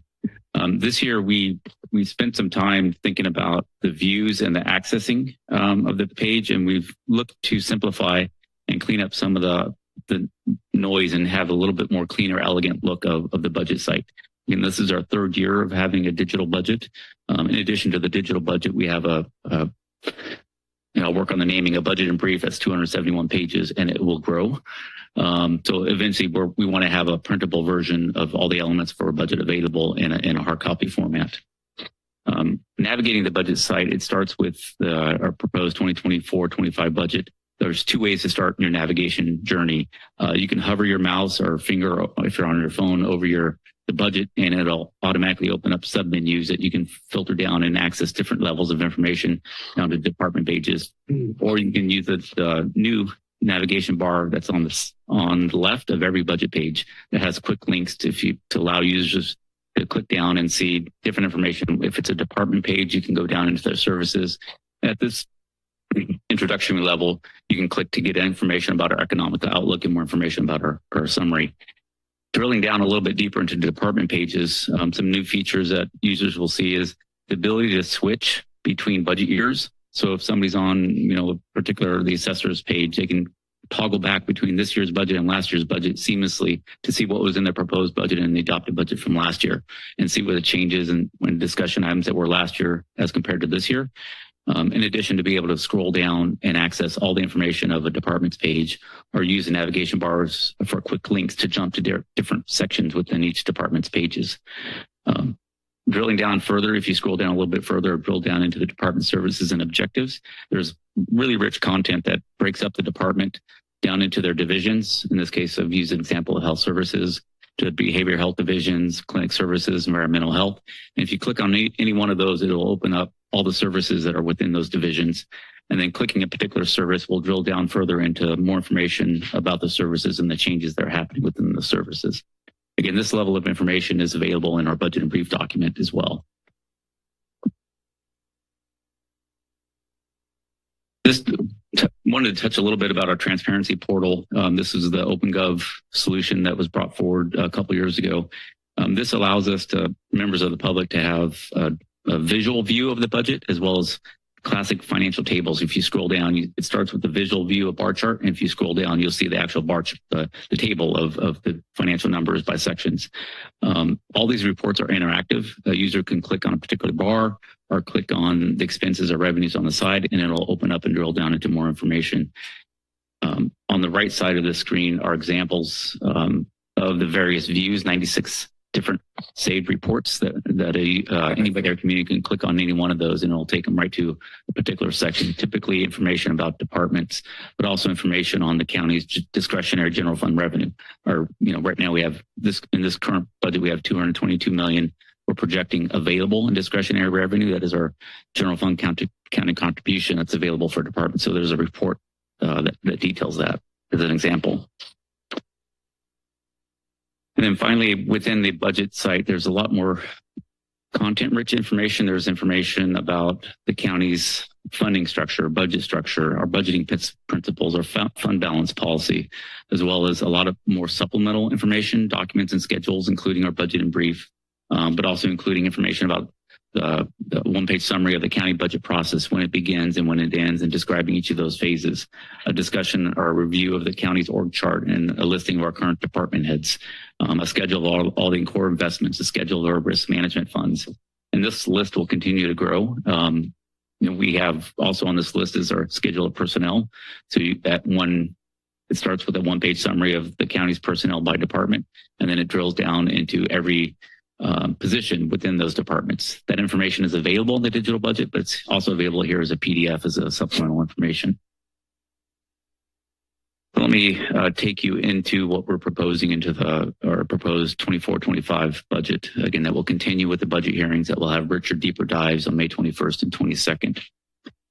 This year's budget, as you just heard, is really impacted by the severity and the frequency of the natural disasters we're all facing, in effectively 7 years, and the order of magnitude of the projects we can't get to is humbling and concerning. In addition, the projects we have funded and paid for, that we have to wait for reimbursement for years and years and years. So we'll also, in addition to the budget hearings on May 14th, the kind of backstory, a lot of this is we'll have a deep dive conversation about the need to finance and issue debt for $85 million of capital debt. And as Carlos Palacios mentioned, we're issuing capital debt at a historic level to finance things that have already happened in the past because of cash flow issues and the delays in reimbursement. This will severely limit our county's ability to issue debt. Just to try to solve for some of the projects from 2017, some of the projects of 2023 storm disasters, and to try to finance the remaining elements of our 2020 CZU fires. So that's a profound thing to think about that we'll be discussing on May 14th, in addition to all the budget hearings that are coming forward. The notable items that you'll hear about in the changes in this proposed budget include implementing strategies related to the CalAIM and the CARE program and all the elements of the mandated services that we now must continue to adapt to, that we're being driven to. We're supporting the opening and the staffing of the South County Government Center, and the going live with that, including, you'll see some references to the transition of 10 position from the Community Development Department to General Services Department to help and plan for all those moves. We're reducing the county staffing by 34.1 full-time equivalent positions, reducing county staffing by 34 positions, largely related to reduced funding, largely related to the reductions in COVID-related funding. And most of that is in our Health Services Department. They're facing 55 position reductions. They're adding 12.75, but we'll talk about that a little bit more, and you'll have a deeper conversation about that in the May 21st budget hearing for the health services. We've reduced the general fund contingency. So typically we propose budgets that have a funded 1% contingency for the general fund, just to address unexpected issues and disasters. Because of what we've already experienced in unexpected disasters, we have to reduce that funding level down to only 1.5 million, which really limits our ability to be adaptive and responsive to needs that will come up throughout the entirety of next fiscal year. We've unfunded all general fund capital projects because we must prioritize and figure out how to finance the ongoing debt service for projects that we will be discussing on May 14th, for projects that have already happened that we must finance for cash flow purposes. And what this doesn't include is anything out of the Measure K March 5th ballot measure that is, at the time of proposing this budget, the results weren't certified. So that is not yet included in any of our proposals. You'll see us in our cash flow modeling when we're projecting our cash flow in the out years. We're including that from a cash flow modeling perspective, but it's not in our budget. It's not in our proposed budget. On the whole, our proposed 24-25 budget is a reduction of 161 million from the adopted budget from last year. Typically, we've been seeing incremental growth in our budget this year for a lot of different reasons. That growth isn't there largely out of capital projects. Typically, we might be funding a lot of new projects, especially road projects, special district projects. But this year's funding is, out years funding of projects are really going to shifting to finance and fund existing projects that are already happening now. So that's a large explanation of our big reduction in our budget at a county-wide level.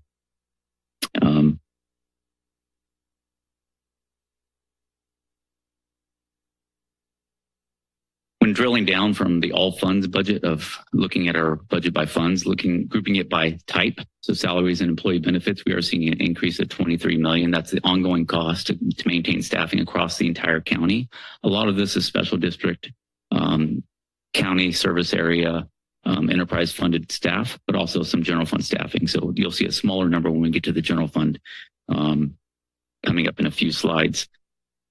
Again, we have not yet factored in Measure K's revenue into this amount, nor have we factored in an increase in debt service yet that would come out of the actions on May 14th. So these budget numbers will still change based on what's happening at the state with supplemental revenue, with our supplemental budget changes, and additional action on May 14th that will then drive what the final budget might look like. Looking at our total, so you've seen the last two slides showed our total budget by fund, then our total budget by service type, by category type.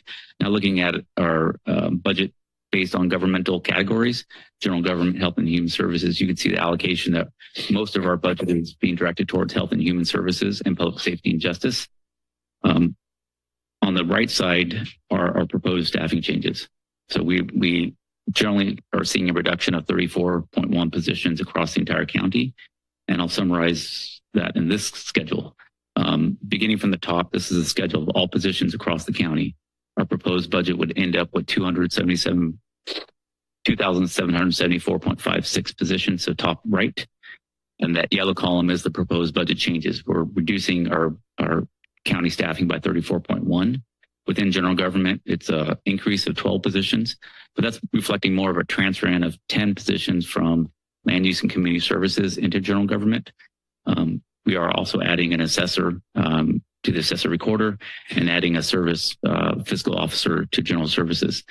Within health and human services, the big change is the health services agency, net reduction of 42.35 positions. Again, they'll discuss that in a deeper dive on May 21st in the budget hearings. And we're unfunding one position in child support services. Within cannabis, or within land use and community services, we're reducing one position in cannabis. I think we've talked about over the last several years the reduced expectations in cannabis revenue and the flatlining of our annual cannabis revenue coming in. The program is being decreased a little bit in its scope, and that allows us to reduce one position so we can keep it the county financially solvent. Within community development and infrastructure, that's a big department now. It's both planning and Department of Public Works, and within Public Works are road project type activities, as well as a lot of special district activities. There's a net reduction of 7.75 positions. That reflects moving 10 positions from Department of Public Works into general services, but also adding 2.25 positions for solid waste and sanitation district funds. Parks and open services, we're proposing to add one position that would be funded in the future through the RTC's funding stream for the rail program. And then in public safety and justice, there's 3 positions being converted for the public defender from contracted positions to in-house staffing, being funded through Medicare administrative health reimbursements, the MAW program, as well as the sheriff coroner is adding 2 positions for the DNA lab that are funded externally. So what the storyline in all this is, you're seeing a reduction in workforce because of a reduction in revenues, as well as the only changes we're able to add to staffing are where there is funding sources to support the adding of those staff. We were unable to absorb the new general fund resources to current staff to new staffing. So all these position adds are already externally funded and things we're moving towards. But we've been very limited in our ability to respond to all the different service demands that departments have asked for and asked to meet.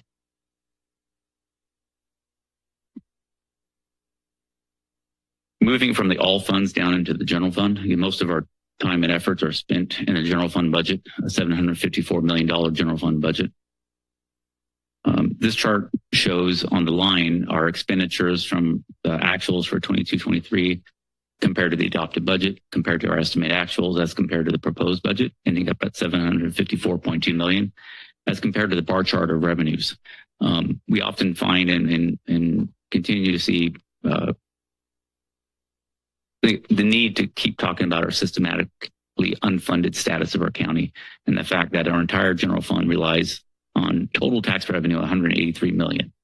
So we're really relying on other federal and state and charges for services to maintain our funded operations across the entire general fund.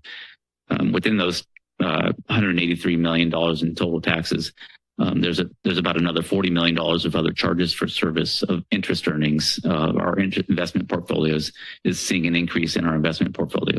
And there are other things that are driving our up to $222 million total discretionary general fund. That's the amount that we calculate based on general tax revenue and general other revenue sources that, again, are interest earnings and charges for services for the general fund that were available to finance changes in the general fund budget. We're very limited in our ability to adapt to the increased cost pressures.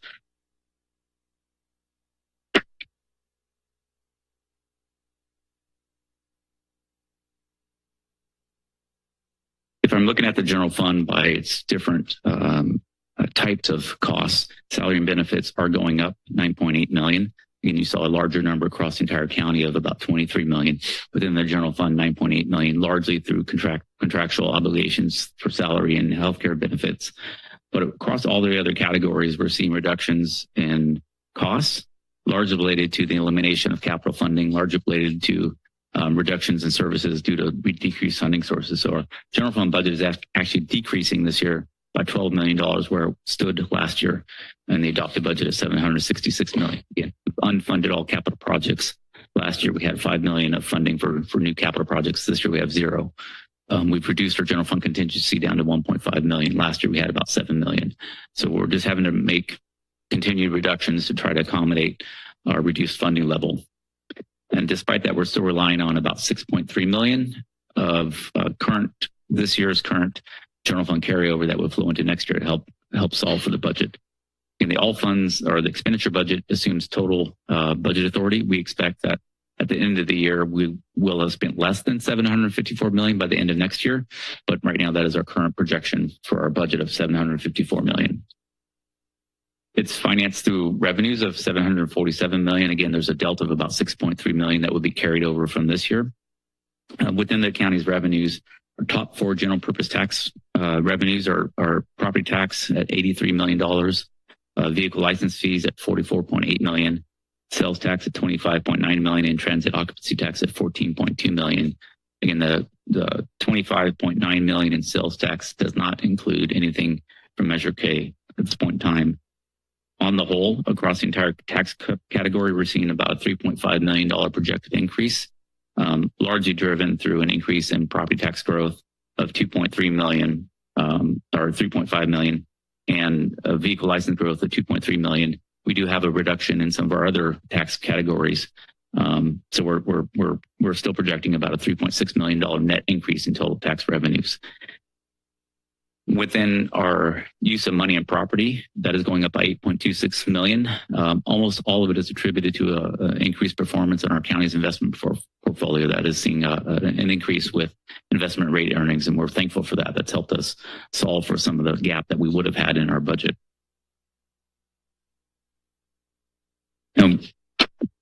This is a similar chart to what you saw February 13th when we presented the mid-year report. This is a revised cash flow forecast. Again, not necessarily budget, but what we expect to actually happen in the out years with salary savings, with new revenue sources that might be plausible. So in this cash flow model, I have included the $10 million and 25-26 from Measure K, the out year that we're talking about. I have included that in this cash flow model, and we're still facing a projected deficit of about 8.9 million in our out year 25-26.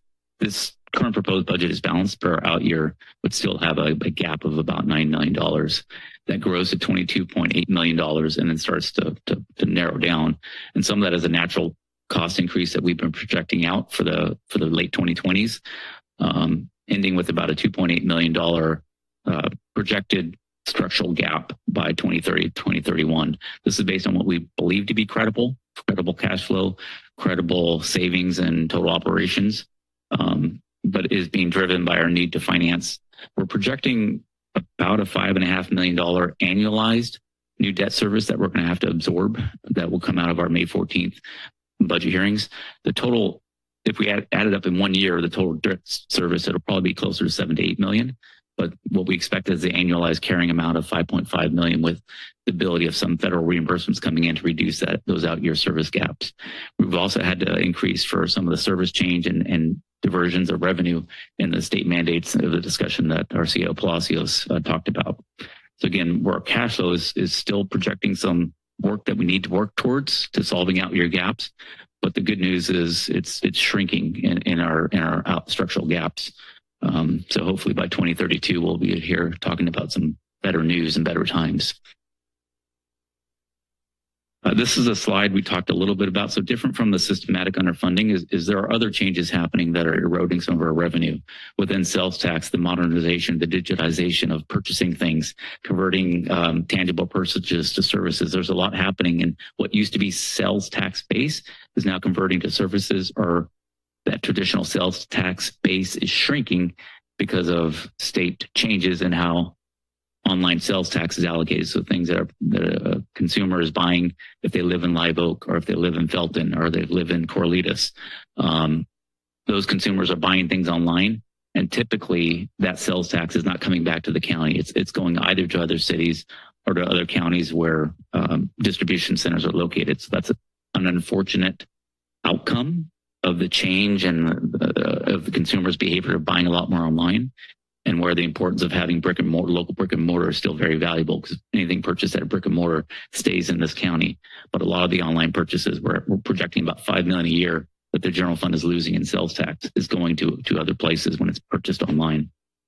The good news is on the locally voter approved special district taxes, that's what's Measure K is referred to legally as a special district tax. Those solve for some of this problems.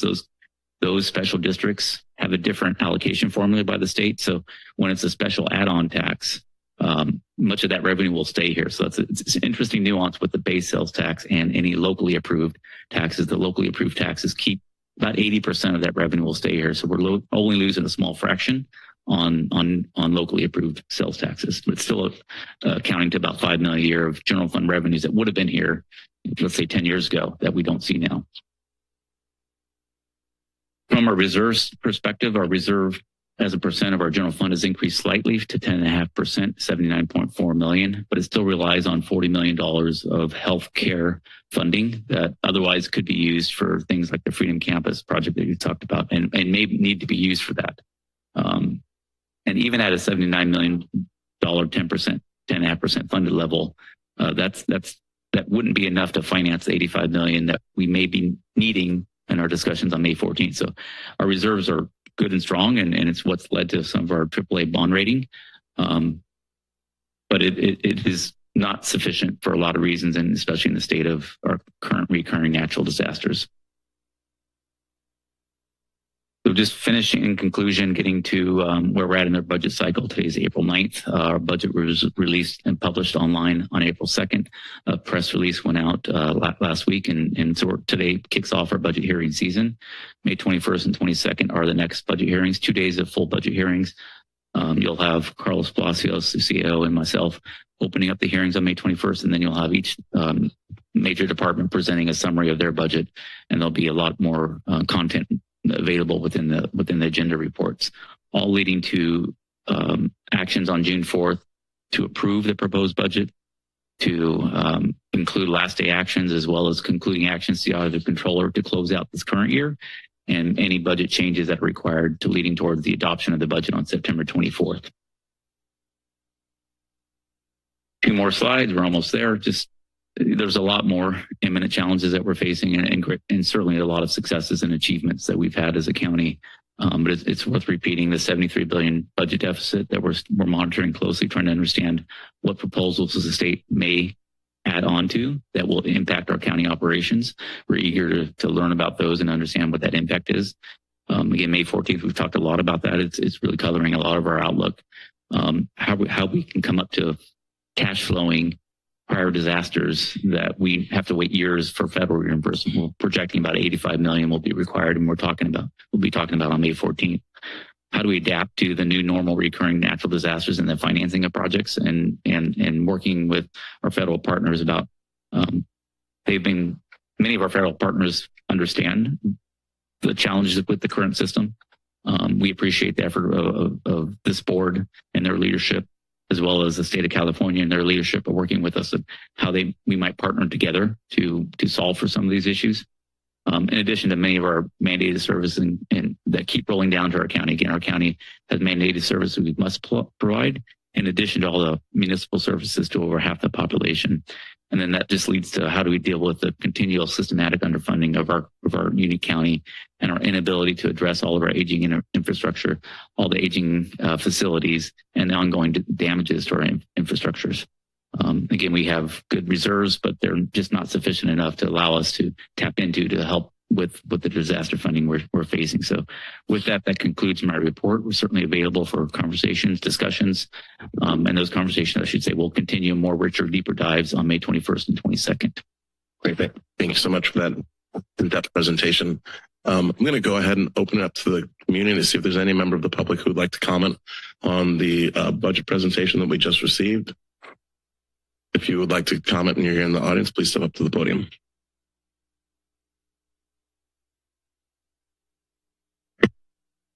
Thank you. Good morning, Becky Steinbruner. Thank you for this preview of what is coming. It's not all that good news, but I appreciate the heads up.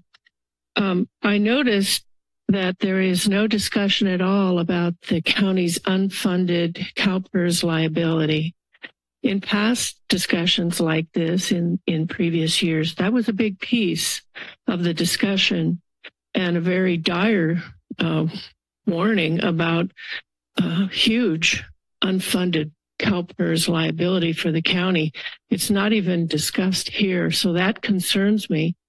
It comports with what was presented by Mr. Palacios in those reports discussing the unfunded CalPERS. It comports with the dates, years that the debt 26-27 will be especially high. 22.8 million is what I saw on that graph in Mr. Pimental's discussion. So please talk about this. It is a big piece. I would request that the county invest in infrastructure that repairs and maintains what we have, rather than spending millions of dollars on new projects. The Westridge project is going to be very nice, but I don't think we really can't afford that. And I'm sorry that it happened. Actually, it will be nice, but a lot of things are nice. But if you can't afford them, you shouldn't do them. And I think that's one case in point. There are many others. So I did look at the database website, and it is much more user-friendly. Thank you for those improvements. I look forward to the opportunity to see more detailed information as those documents are added. Thank you. Thank you. Is anybody here in person who'd like to speak to us on this item? Please come up to the podium.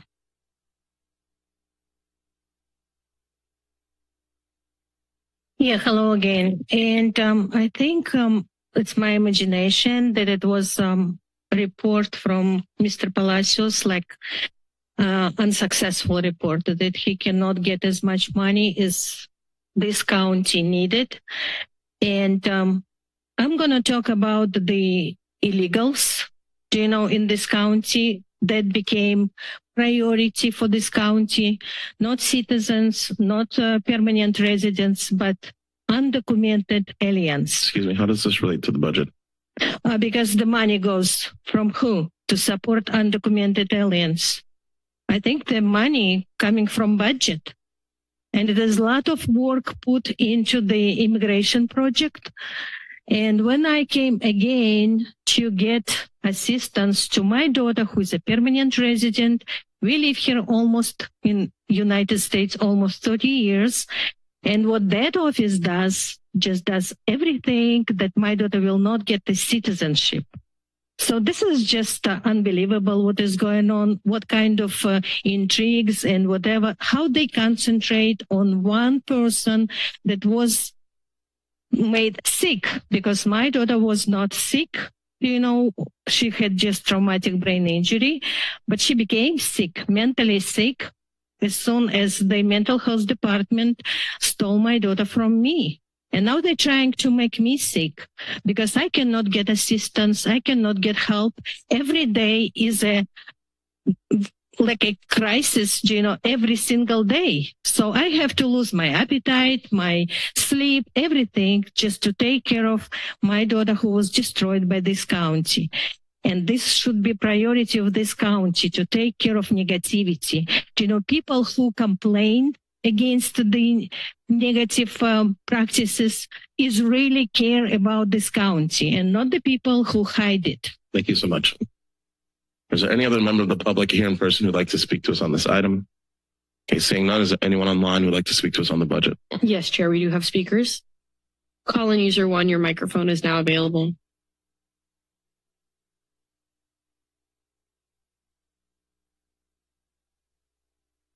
Aaron and Garrett, thanks for the extensive, though dire report on the budget. And where the heck is our tax money going? And over half of it goes to all these wars and right away money for Ukraine and slaughtering people with genocide in Palestine. That's our tax money being siphoned out of the counties and cities that could be used for needed services. I think of that bumper sticker I used to have when I was teaching. It will be a great day when the schools have all the money they need. And the Air Force has to have a bake sale to buy a bomber. And we could say it'll be a great day when we have money for homes and parks and employment, etc. And I have a quote here from Martin Luther King Jr. A nation that continues year after year to spend more money on war than on programs of social uplift is approaching spiritual death. And then I've referred a number of times, and I want you to check geoengineeringwatch.org and the dimming film they have on that website. You talked just now about natural disasters. How much of this is natural and how much of it is from geoengineering by Raytheon and Lockheed Martin, etc. Anyway, and the last point is... Thank you so much. Kathy, your microphone's now available. Hello, thank you. Thank you for the presentation today. My name's Kathy Lass. I live in Aptos. And I was curious about understanding more about the process for the public input. So I've heard today that there'll be a May 14th meeting. I'm not sure if that's a supervisors meeting. I've heard about the May 21st and 22nd hearings. I was wondering if there was opportunity for having town hall meetings or conversations locally or other opportunities to have conversations and to get questions answered so that the public can have more input. If there is some documentation on the website, I couldn't find it. So if that could be highlighted, that would be great too. Thank you very much. Thank you. Bernie, your microphone's now available. Yeah, once again, thank you. And I do want to thank Mr. Palacios and Pimentel for the presentation and also acknowledge the friendly user portal, right, for this budget. And now I understand why it's been recognized, as a top notch, right? So my comment is going to be around the amount we're spending, right, on corrections. Right. I know hopefully we'll get more detailed information when the 21st, 22nd budget hearings come across. But I do want to flag that currently we are spending $45 million on corrections, right? to incarcerate a daily average population of 355 individuals, right? Men and women. $21 million alone in the jail. That is about, that has a lot of empty beds, right? So what I really want this board to start thinking about is like, how do we decommission some of these empty beds, right? Some of these, some of these beds that are basically taking money from the county, right? How can we restructure, right, and reinvest some of this money into things that we actually need? There is Roundtree, right? It has a new facility, but it has a lot of empty beds. So I'm really thinking about how much money can the county save, and how much more cost effective can we provide services to the community, right? That actually will target recidivism and stuff. So looking forward to these conversations, and thank you. Thank you so much. Reggie, your microphone's now available. Hi, can you hear me? Yes, we can. Thank you. I just want to echo what Bernie just said, and sort of when I look at the budget on the website, which again, was a very nice website, laid it out very clearly, even in relative detail. The things that pop up to me are the lack of equity, right? Our district attorney hires more lawyers and staff than the public defenders. I see that our jail spends an awful lot of money, and when you calculate per person cost of incarcerating someone, it's about $106,000 a year. But if we paid the median rent for a 1-bedroom market rate apartment and paid for someone's tuition to Cabrillo and all of their food and gas, that is $30,000 a year less than putting them in main jail right now. So what are we doing, right? We're so punitive, and it's so ineffective with the 60% recidivism rate in main jail right now. I would just like us to think about, and we're making efforts. I think the neighborhood court program is good. I think we're making Roundtree is good, though again, it's not really used. So I think, and the reduction in population in the juvenile hall is very good. But I think we need to lean more into that because it saves money. It's good for people. It'll reduce our ongoing costs, and it'll just make our community just a healthier, safer place, because a lot of these crimes are just crimes of poverty. They're not something you can just punish people out of doing. Thank you. Thank you so much. Tim, your microphone's now available. Thank you for allowing me to speak again.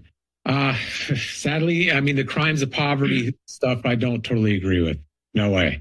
When I was a young man, I had a personal friend of mine that was about 19 years of age murder another friend of mine that was 15. And it was brutal what the guy did to him.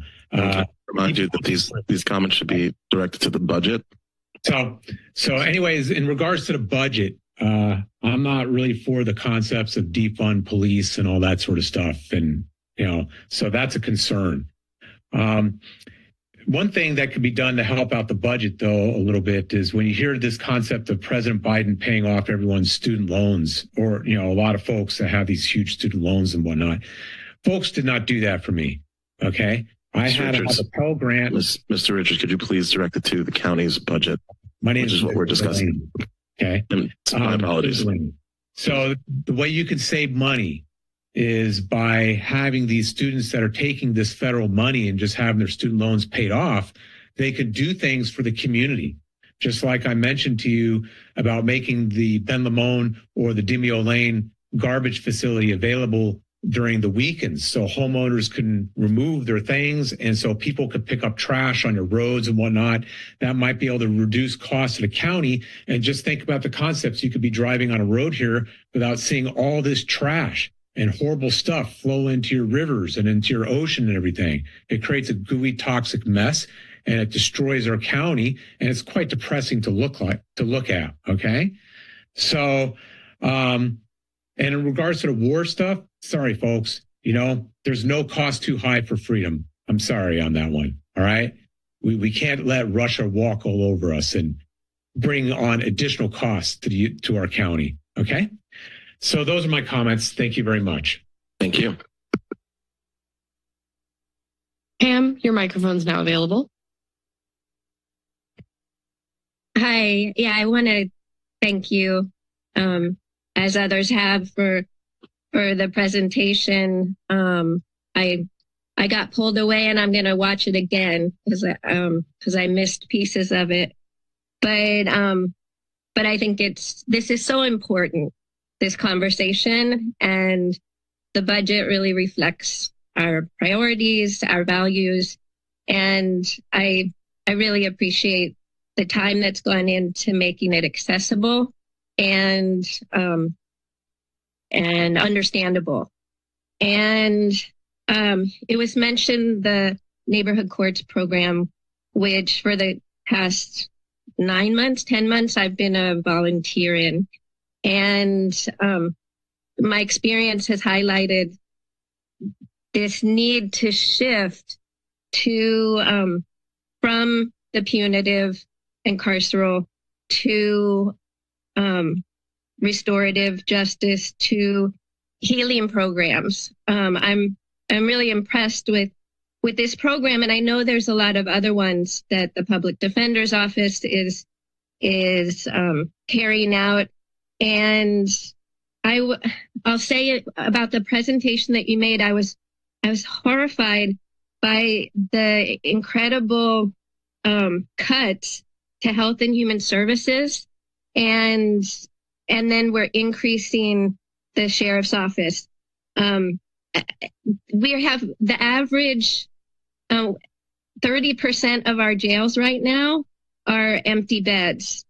So we can reduce in that department, and it's an opportunity to invest where we know we can make changes so that people stay out of jail and don't keep cycling through. And equity. Thank you. Thank you. We have no further speakers, Chair. Thank you very much. I'll bring it back to the board to see if there's any questions, comments, and if any action needs to be taken. And I'll start with Supervisor Friend. Thank you, Chair. Thank you for the presentation. I had just a brief question. And the general fund contingencies are alarmingly low, with a hope that it's temporary. But can you just maybe, for the board's understanding, briefly, Mr. Pimentel, just explain what that reduction in contingencies could potentially do, or what risks we might be facing as a result of that? And as an example, in last year's budget, early on, last year mid-year, we appropriated about $1.6 million from contingencies for then the New Year's Eve night storm disaster that we experienced. So that's greater than the 1.5 million we're at now. So that would be problematic. Should we have another event? In the past, we've also had other things that pop up during the year's claims lawsuits bigger than we expected that we've had to address with contingencies. Okay. I mean, the picture is bleak, and that is separate from the great work that staff continues to do with, if you look back from 2008 to now, planning department and public works are about half the staff that they had then. Parks is about a third, I think, less from what they had then. But there has been, a number of improvements that the county's made in general services to the broader community. I think that future boards in particular, the way that the budget looks now for the next, say, 5 to 10 years, it relies on expectations that the situation remain relatively constant. And I think the one thing we know isn't going to happen is that. So it's bleak under the current circumstance.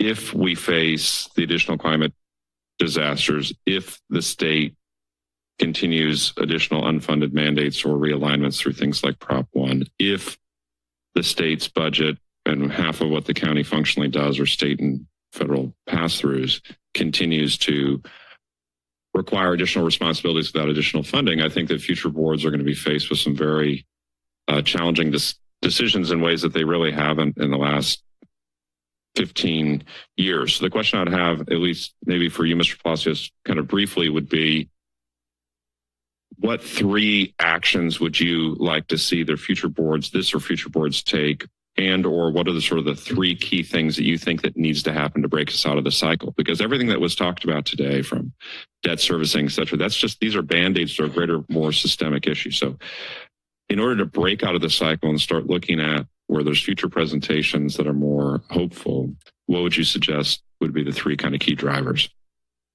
Thank you, Supervisor Friend. First and foremost, there needs to be reform nationwide and statewide over how we are responding to help local jurisdictions respond to natural disasters. FEMA has been a great partner over the years in many ways, but they have an outdated formula for how they respond to natural disasters. They're taking anywhere from 3 to 7 years to reimburse us. They don't have enough money. They don't have enough staffing. They are working on a pre-climate change kind of model. And yet you look across the country and you see all the disasters that have happened and continue to happen, from tornadoes, hurricanes. Who would have thought we would have had the devastating fires in Maui? What we need is reform at the FEMA level to make them reimbursed more quickly and more efficiently. That's very significant.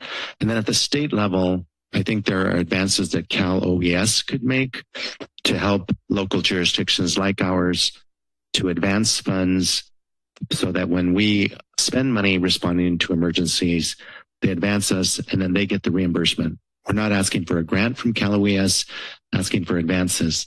So I think local jurisdictions across the state are going to need that kind of cash flow assistance. And I think if we had those 2 things, a big chunk of our problem would go away right now. So, but they're not there yet, because again, we're working off outdated models from prior to the great severity and frequency of natural disasters we are currently experiencing. The second thing is that counties and cities, especially counties, but cities too, are going to have to get more aggressive again at making claims under state mandate law. Under Jerry Brown, many state mandates went away or they were funded. And so we got complacent. We actually did pretty well under Governor Brown and locally. And if you remember, we used to get SB 90 money for our state mandates, and it would be, a few $1 million. That was extra revenue for us. Those mandates have not been funded for many years, and there's new mandates being added by the current administration. So counties and cities have fallen asleep because they're just staff, lack of institutional memory, lack of practice. We haven't been going to state mandate commission. We need to get much more assertive at doing that. And so I think that is going to happen. And I think we're part of CSAC's. In fact, Mr. Pimentel's on the statewide committee. I know, Supervisor Friend, you've been at the state advocating that for CSAC at the statewide level. So we need to keep pushing for that, because that would help us with all of these unfunded mandates we have. And then third thing, I think that we're going to have to do, and it is actually difficult right now because we're in a bridge period. There was a discussion about CalPERS and the unfunded liability. And actually it is difficult still. We're still in a difficult position in some ways, but on the other hand, we've made significant progress in reducing our unfunded liability. First of all, this board many years ago passed a second tier, 2% at 60, that reduced our unfunded liability significantly. Then there was statewide pension reform, in which a big, significant portion of our county employees are under the statewide pension reform right now. And so if you look at the models, our costs are going to continue to increase somewhat for the next 10 years. This board authorized us to issue pension obligation bonds, which also reduced that unfunded liability that we have. But the good news is that after about 10 years, costs stabilize, and then they actually start dropping very dramatically within a 10 to 15 year period.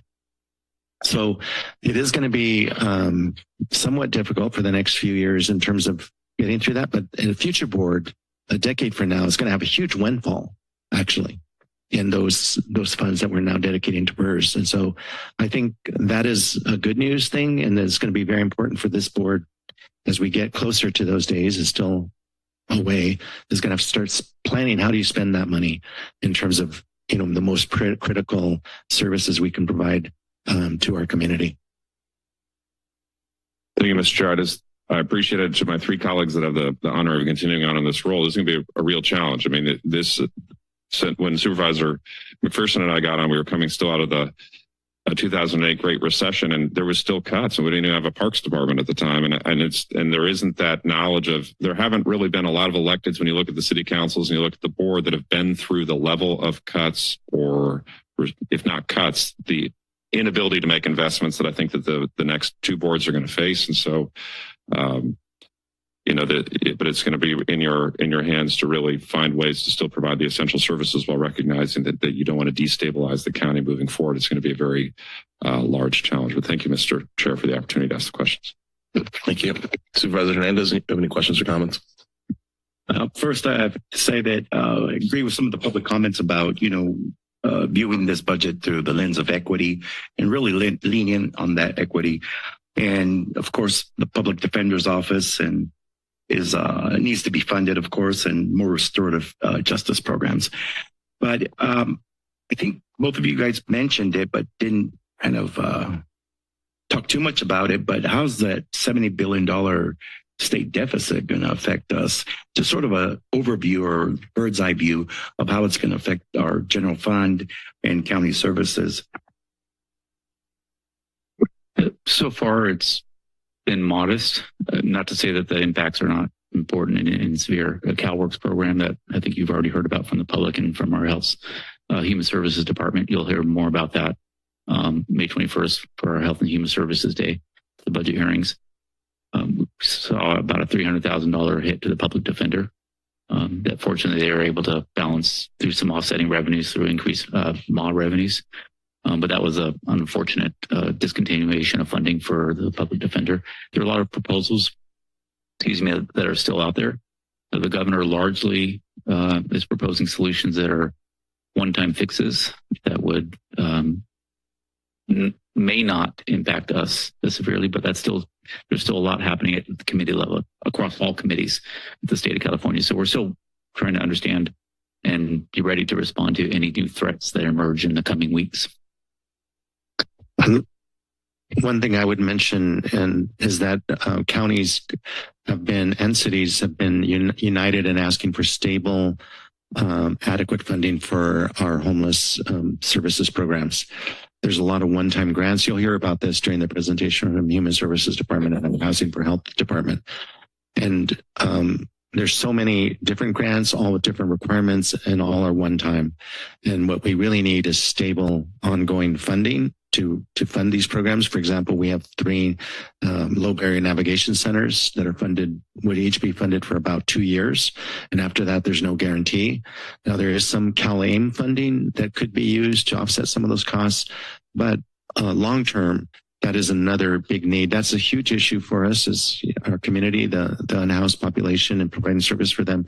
So to the extent that we could get ongoing stable funding for our homeless services programs, that would be a big priority.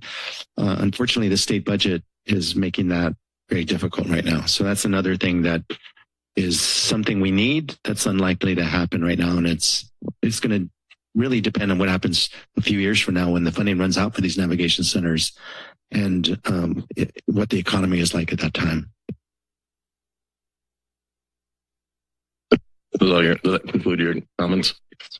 Supervisor McPherson, do you have any comments? Yeah, thank you. I have some extensive comments, and I just appreciate Supervisor Friend's forewarning of what's coming and what needs to be done to correct the situation that we're in from getting worse. Basically, through no fault of the county itself, we are in a world of disaster-related budgetary hurt in Santa Cruz County. Others are too. But I do appreciate, and I think it can't be overstated about the award-winning online budget presentation that you've made at this point. It really gives a good picture and understand how government works and what we need to do. And I really thank you for the online budgeting practice that you've put in place to let more people in our community better understand what a budgetary crisis we're in Santa Cruz County. But this year, the budget story is grim.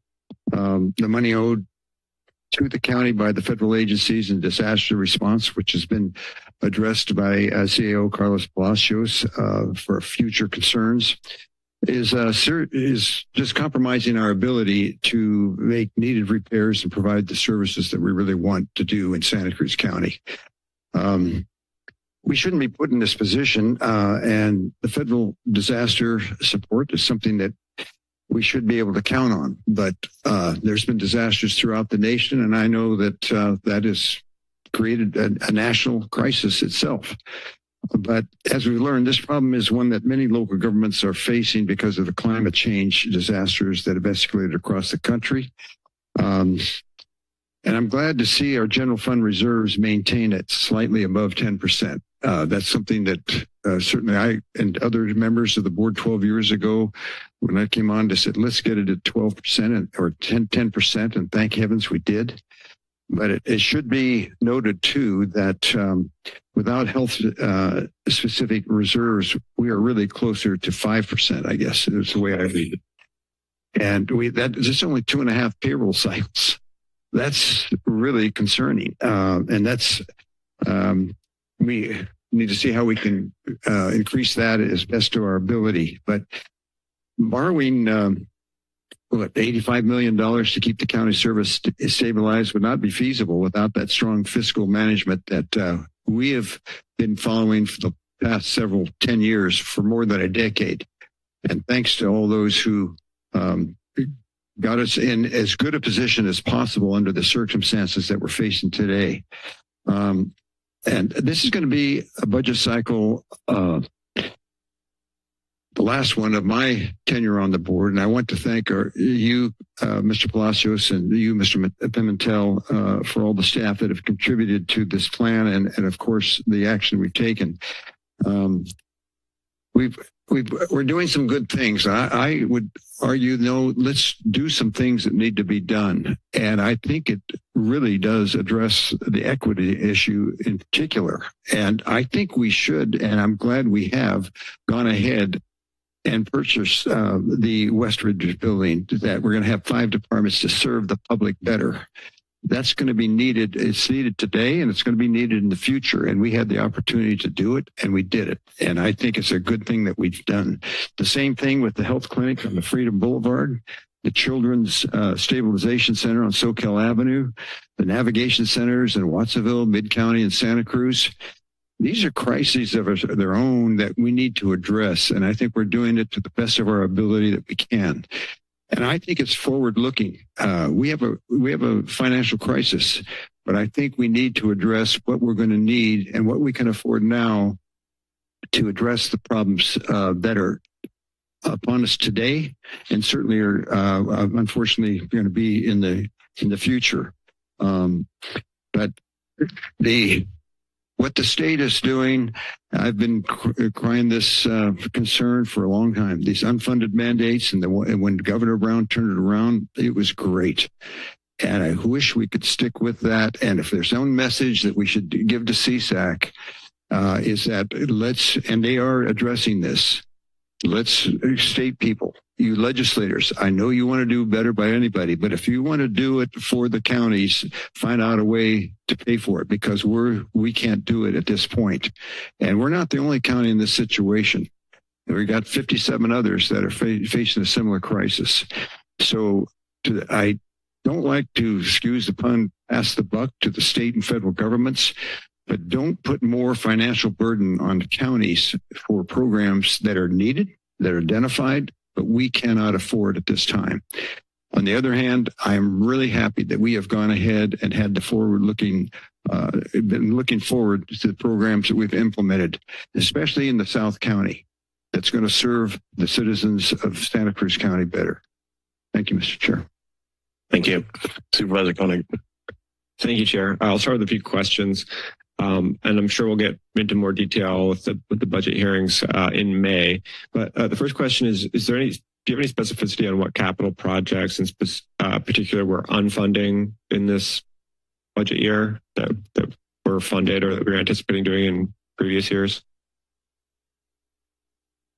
Yeah, I mean, on May, I think 22nd is capital project presentation day. So we'll have a discussion about more detail about those projects. An example that stands out to me is our ag commissioner have a property just off Capitol Avenue in Soquel that a portion of the warehouse is being eroded from a slide that's happening in the creek. And so there's a risk of losing a portion of our county building there. There's also some damages on the roof, leaks in the roof that we can't get to, that we know about, and we're trying to do Band-Aids to fix it. Those are examples. We have a lot of the word aging facilities. Aging carries a lot of weight in those two words. We really have a problem with our aging facilities across the entire county. We've been unable, like most counties, most cities over the last 20 years following the Great Recession, have had to limit our ability to fund local facility projects because there's more important service needs that are out there. So I think we'll have a richer conversation coming on April 22nd on that.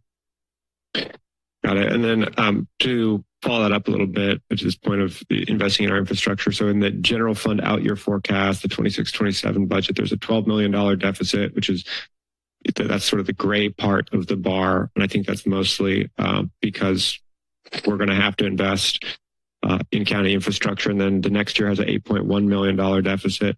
Are those like particularly urgent projects that need to be addressed in those budget years? I'm just wondering why they fall then. And I mean, presumably we're going to have to figure out how to pay for them in those years, right? Right now, we're not projecting specific projects. We're just noting that going probably over the last 5 years, we've averaged about $2 million a year in facility investments. That's got to change. So we're trying to figure out how we can program in the need to maintain our facilities at their current conditions, because we all know this, when a facility fails, we start seeing degradation like at the ag commissioners. The cost to fix a leaking roof is exponentially greater than just doing a maintenance on the roof to allow it so it doesn't leak. Mm-hmm. So those forecasts are including presumptions that we need to start increasing our investment capacity, but there's not projects yet identified in those out years. Got it.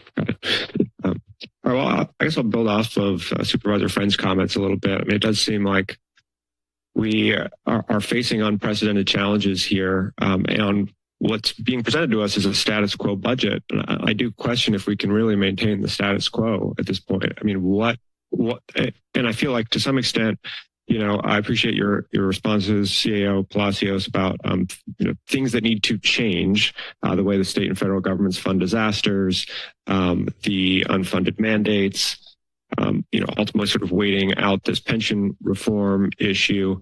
But I mean, the question I think still hangs: what can this board do in this budget cycle to improve our position? And I think fundamentally we have to lean into the revenue side a little bit more. I mean, things that I would like to see funded in this year's budget included GIS tech, a new senior plans examiner. I mean, the folks who are going to assess property, help us get new APN set, help us to build and get us out of the housing crisis, because that's ultimately going to support the bottom line of more property taxes for this community, which will support more social services as well. Then there is this question of infrastructure and principally roads. I mean, roads are the one county service that every single one of us uses every day. And it really is the bottom line for a lot of people, as we heard during public comment earlier in this meeting. And I can tell you, just getting through an election cycle, it's what people care most about is roads. And arguably roads are emergency facilities, right? I mean, if you don't have road access, that's definitely an emergency. So I know we're paying now for the poor state of our roads, but we're not. What I don't see here is any proactive investment in our roads. I mean, particularly, for example, culverts. Our culverts are in horrible condition all over the place. If you don't control water management, I mean, as you just explained in your roof example, budget manager Pimentel, if we don't control the water, then we're ultimately looking at some much more expensive fixes down the line. And right now, I mean, we're basically, by not proactively investing anything, we're basically condemning the county road network to further and likely much more rapid degradation. I think we are going to need to looking at the DPW road maintenance budget, I don't see a whole lot of general fund revenues being applied there. I mean, I know we're largely depending on the emergency repair funds flowing in from state and federal government. So, we need to look at what we can realistically do to proactively fund road maintenance, and then we need to communicate, realistically to the public what we can and can't do, because right now there's sort of a whole lot of expectation and not a lot of clear communication on what's feasible. And of course, everyone, as soon as you lose your road, it's an emergency. So we can't keep operating purely on an emergency basis. I guess I can, the last thing I would say is, I certainly agree on this state, the unfunded mandate issue. I mean, I don't think that the existing process to push back on unfunded mandates is sufficient. I mean, we just have to be a lot more clear that, you're not giving us money for these things, and so we're not doing them. That's what makes them an unfunded mandate. Coming back from the last CSAC meeting last month, this was certainly a huge topic. I know in particular some of the other counties that are at the bottom end of that graph that you showed as far as the amount of property taxes, for example, our neighbors in San Benito County, really feeling the squeeze on this. And hopefully, our current speakers from San Benito County, we can get through to the rest of the legislature about it. But I think we're going to have to look at alternative means to push back, working with other counties. Thank you. Thank you very much. Well, thank you again for the presentation. I want to thank members of the public who are joining us today here in chambers and also online, who've taken the time to really, see the status of the county's budget. And while it's concerning, one question I did want to have is that in the absence of these disasters, I guess in you all's opinion, how would you say the county's been doing in terms of managing the budget and county funds? We've been actually doing well. If you look at all the initiatives we've done in terms of funding new services, new programs, you're going to hear about it through our probation department has had new service centers that are brand new. They're wonderful achievements. Our public defender today, bringing them into the county from being an outside contract, they provide so much more services that were not present in the past. Our public health department, our behavioral health department, human services. We've done a lot, and we are doing more than we've ever done in terms of helping the homeless population. The big issues that we're facing is, the global climate change and the impact of the natural disasters on us. And then the other issue is these unfunded mandates, which are certainly no one would argue that the goal of many of these programs are good. But the issue is, how do you fund that? And the idea, that's sort of magical thinking at the part of the state that we can require this program, impose it on counties, and somehow they're going to fund it. It's just no county is in a position to be able to fund those very extensive programs, and they're all coming. There's I mentioned the ones that we're very concerned about, but there's even more than that. So absent those, we've actually done a lot, and we've increased our number of services we've been providing in the community. The South County Government Center, the Children's Crisis Stabilization Center are going to be transformative for our county. Incredible new services to the community.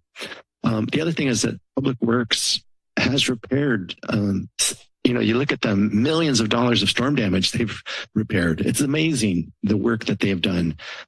It's too much, we can't keep up. But if you look at them, that $250 million that we spent, these were good projects. They're wonderful projects. You can go drive through the incorporated area and see all the roads we've repaired. It's just that it's too much and we can't keep up. And the funding model is just outmoded needs to change. But we've done a lot, and as a county, I think we have a lot to be proud of.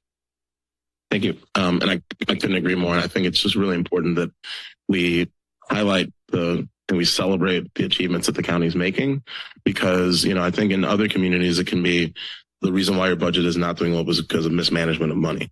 And that's not the case here. For us, the big impact is that we're just getting hit time and time again with all these natural disasters, and the intensity and frequency of them is such that it's very challenging for us to keep up with the amount of impacts we're facing here in the community, because I know that we're one of the most geologically unstable communities in terms of landslides. So there's a lot of things that are kind of outside of our control, but I want to say that I think that we're doing a great job at trying to keep the county rolling in the face of disaster. And so my hope is that we can continue and really start strongly expressing, to our state and federal elected officials that, we need their support in these times. And we're identifying problems with outdated systems and ways of doing business that need to be significantly changed in a very short period of time. And so, as challenging as that might be, I think it's really important that we're trying to continue to get that message out there so we can get resources to us in a timely manner. In addition to that, with the unfunded mandates, I think we need to continue to send letters to our state elected representatives that hopefully they will vote against any legislation that comes forward that's pushing these state mandates. We understand that, people have relationships at the state, but it's really important that they're understanding how we're being impacted here locally. And so I'm committed to doing that as chair and as a member of this board, and I hope that we can continue to pay attention to the state legislation so we're not blindsided by a bunch of these unfunded mandates.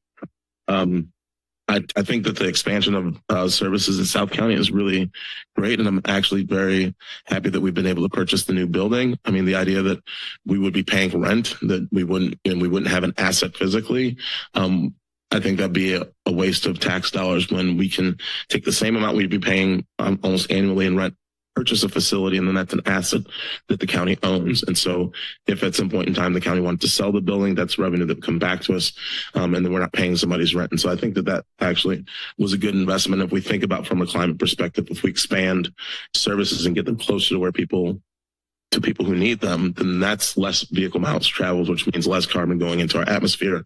And another way we're contributing to hopefully reduce our impacts on climate change. So I do think that was a great investment, and I'm glad we're seeing that that's going to be online soon. I also do, when we're talking about the revenue losses, I just want to take a moment to thank the members of the community who supported Measure K. That was our sales tax measure. And while it's not perfect, it is a new source of revenue that's coming in. And I just want to make sure it's clear as well.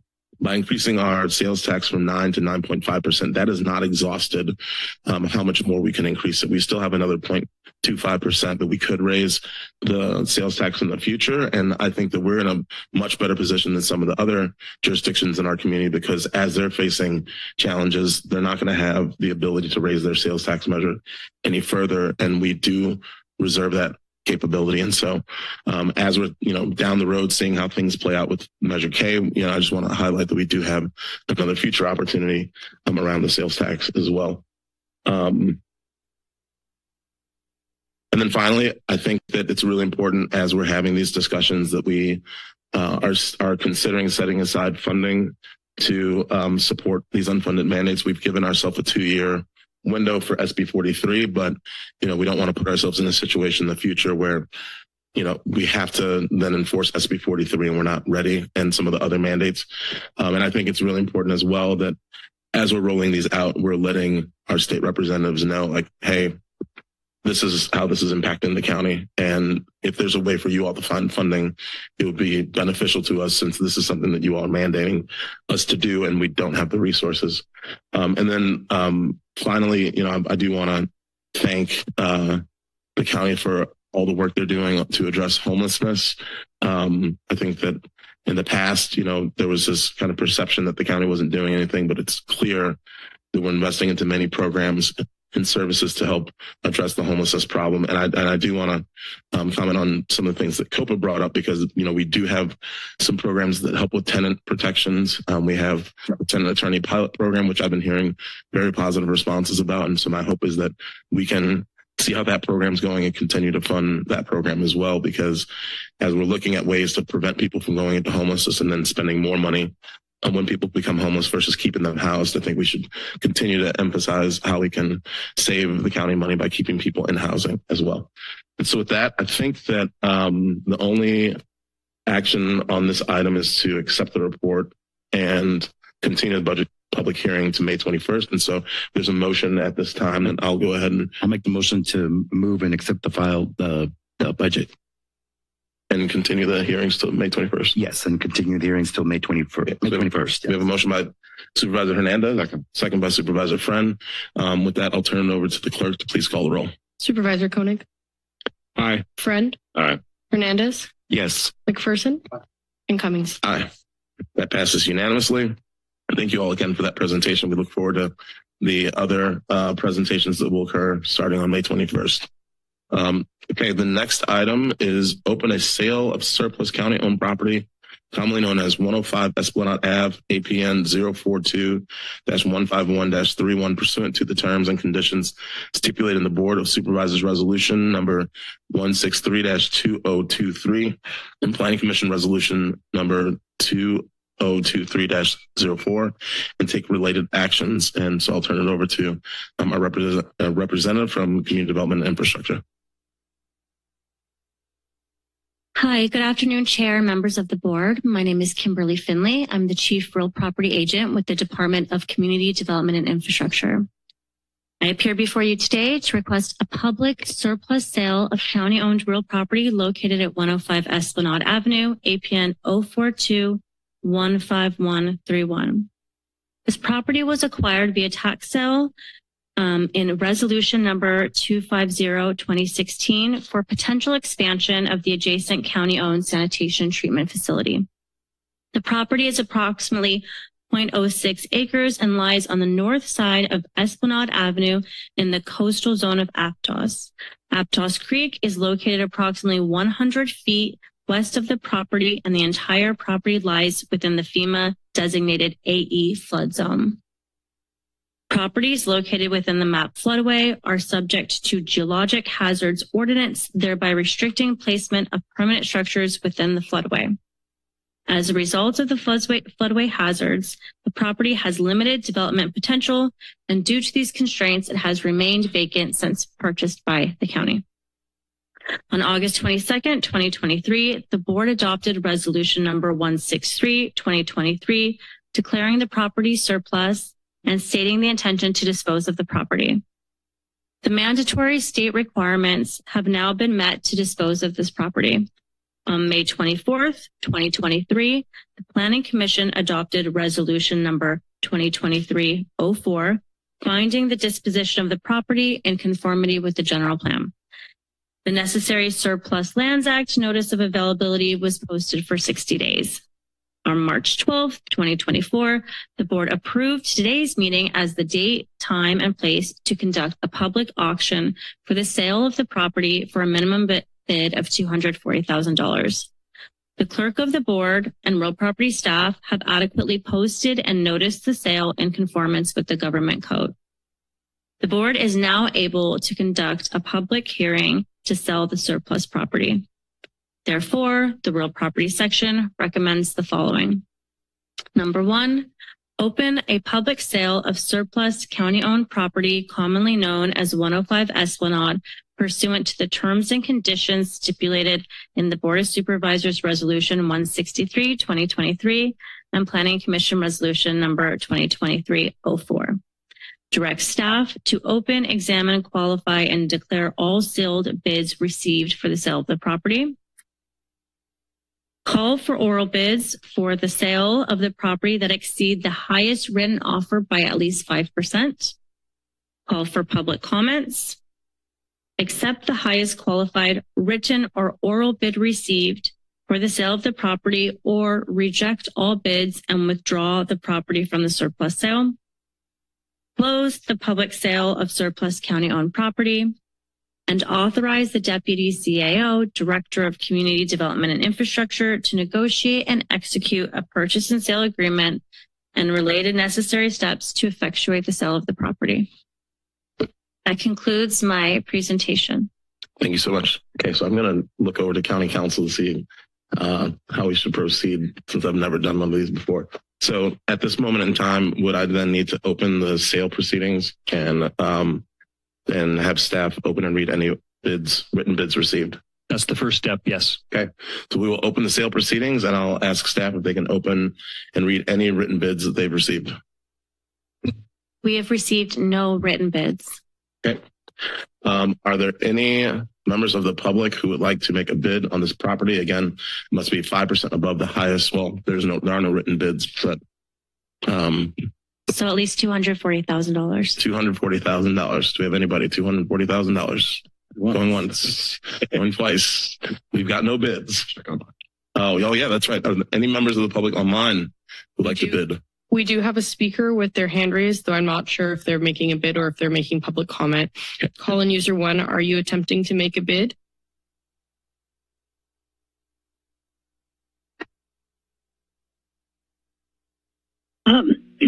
Marilyn Garrett, you gave are you a report just now. Miss Garrett, are you giving? Okay, I'm going to take that as a no. Yeah. So if you can please, thank you. I'm what? Okay. Seeing that there are no bids, I'm wondering if staff can help us understand what the next steps would be. Yeah, the next thing you would do is call for public comment. The second step was to ask for oral bids. We've received no oral bids. You would take public comment on this item. That's the third step. All right. There are members of the public who would like to speak to us on this item who are here in chambers.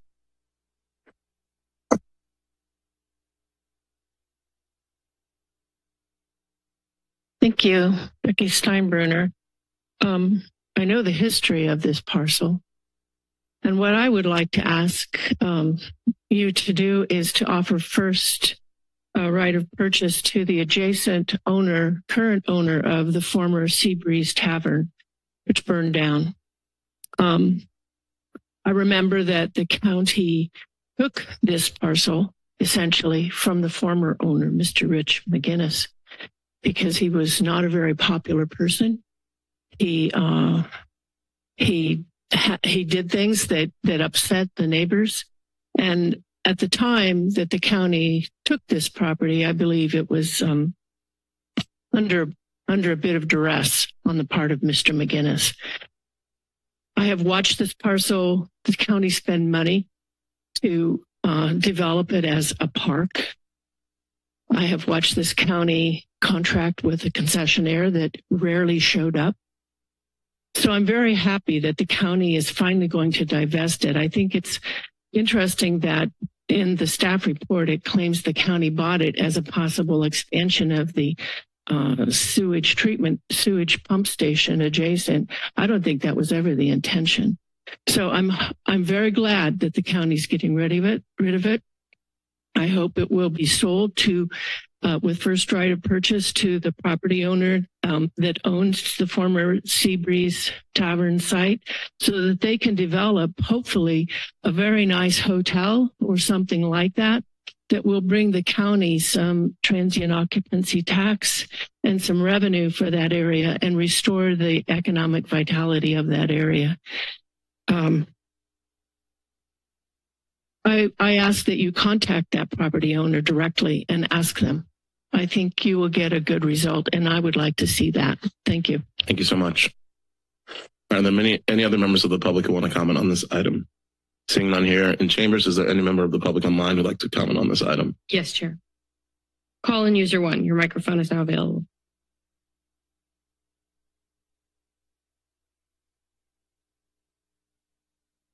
Thanks to Becky Steinbruner for explaining some of the history of the property and putting it in context. I didn't hear that on the original presentation. And I have a question I'd like you to respond to.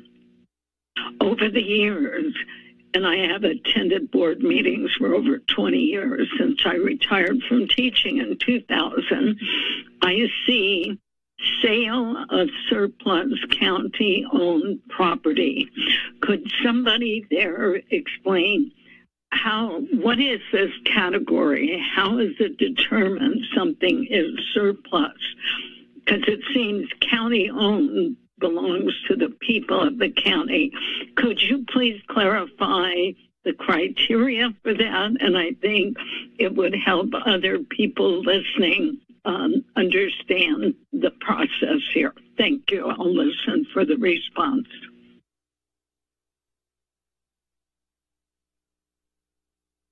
We have no further speakers. So then we will close public comment and bring it back to the board. So the next step would be to close the public sale. So the next step would be to close the public sale. So I do it, or I get a motion from the board? No, you would just go ahead and do it. So we're gonna close the sale proceedings, and now you bring it back to the board for discussion. Now we'll bring it back to the board for discussion. Mr. Vice Chair, quick question. Thank you for the presentation. Some of that history that was presented wasn't totally accurate, but that's okay. I mean, this was a default tax sale, somebody who hadn't paid for many years on that property, which is why, as with many other default properties, the county has an ability to collect that property. There was an intention, you're correct, to potentially use it for park space. There was also a request for it to be a potential expansion of sanitation. The main thing was getting it as a county asset and seeing what was possible. My question for you would be if the two property owners adjacent had an opportunity to purchase this, they were contacted, and neither one of them obviously bid on it. Is there a possibility, we've gone to the surplus component, is sale the only option moving forward, or could we still do a leasing opportunity on this property? So thank you. Yes, we have been in contact with the two adjacent property owners, and they had their opportunity to bid today, and they did not. I spoke with County Council in anticipation of not receiving any bids today and to discuss what our next steps might be. I asked if we could enter into direct negotiations. The initial take on our ability to move forward is that we would have to hold another auction, and we could reduce the fair market value and have another competitive public bid for the property if we still wanted to sell it. We discussed a sale. We did not discuss the lease portion. I'm not sure if leasing rather than selling would change the necessary steps that we would take. I mean, it seems so to me if we were going to lease the property, we would have to take a look at taking it off of the surplus list and then deciding what we want to do as an entity with the property. It would no longer be surplus. So what we would want to, I would want to, take the board's direction on investigating anything that the board wants us to investigate, and then have staff come back with recommendations on what to do with this property. And that could include a recommendation to hold another public auction with a lower first bid amount, or it could include investigate what it would take to take it off the surplus list and do whatever else the board wants to do with the property, including leasing it. I think that, okay, thank you for that. I mean, to me, I feel like that's a reasonable next step, which would be to come back with options that the board can choose. I mean, I'm open to, the reality is that the timing of this when COVID hit was pretty difficult to find folks that were interested in using the space. But I mean, if the adjacent property owners don't want to purchase it, I see nothing wrong with, also the possibility of leasing even to things that could be of value to the community there, and the money going back to parks for reinvestment, which was really, I think, the initial, one of our two initial ideas on it. But I mean, I'd be open to providing that direction for you to explore whether that's a viable option and or a lower sale price. It doesn't strike me, given the sale price that was mentioned, that a reduction is necessarily going to change the outcome. This was a pretty minimal cost. The reality, I think, is that since it's so limited of what you can develop there because of the changes in the FEMA structure of the flood zone, This is why the Seabreeze has been empty this time, because people have been purchasing things down there with a belief that they're right next to the water and this is a great deal, but you actually can't do much in that area. So I'd be comfortable if the board is comfortable with what do we need to make a motion to reject? I mean, there's no bids. It's just now direction, I suppose. Yep. Sorry. The board could choose to take no action and not have a motion on this at all. We've closed the public sale without a sale. If your board wanted us to take further action, you give us direction to take further action. Okay, well then I'll move to direct CDI staff to explore with parks the possibility of a leasing structure and or a reduction in sale price moving forward, and come back to the board with a recommendation. I'll second that. Okay, so we have a motion by Supervisor Friend, seconded by Supervisor Hernandez, and I'll go ahead and call for roll call vote. Supervisor Koenig, Aye. Friend, Aye. Hernandez, Aye. McPherson, Aye. and Cummings. Aye. That passes unanimously. Thank you, staff, for the presentation on that, and hopefully when it comes back, we'll have some options to explore. Okay, so the next item on our agenda is item number 9, consider approving in concept ordinance amending chapter 8.03 of the Santa Cruz County Code regarding alcohol beverage retail outlet nuisance abatement program. Schedule the ordinance for second reading and final adoption on April 30th, 2024, and take related actions. I'll turn over to staff from the Sheriff's Department to conduct the presentation on this item. Welcome. Good morning, Chair Cummings and other members of the board. My name is Dee Baldwin. I'm a lieutenant at the Santa Cruz County Sheriff's Office. Oh, it should be on. Yep.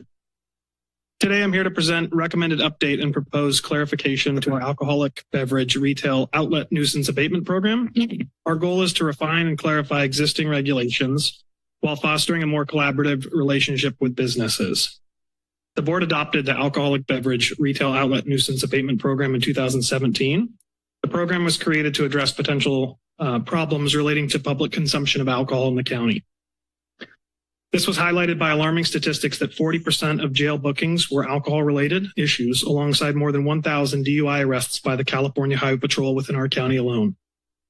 These numbers, coupled with the existence of more than 280 alcoholic beverage retail outlets in the unincorporated areas, underline the importance of a structured approach to mitigate adverse effects of alcohol sale and consumption in our community.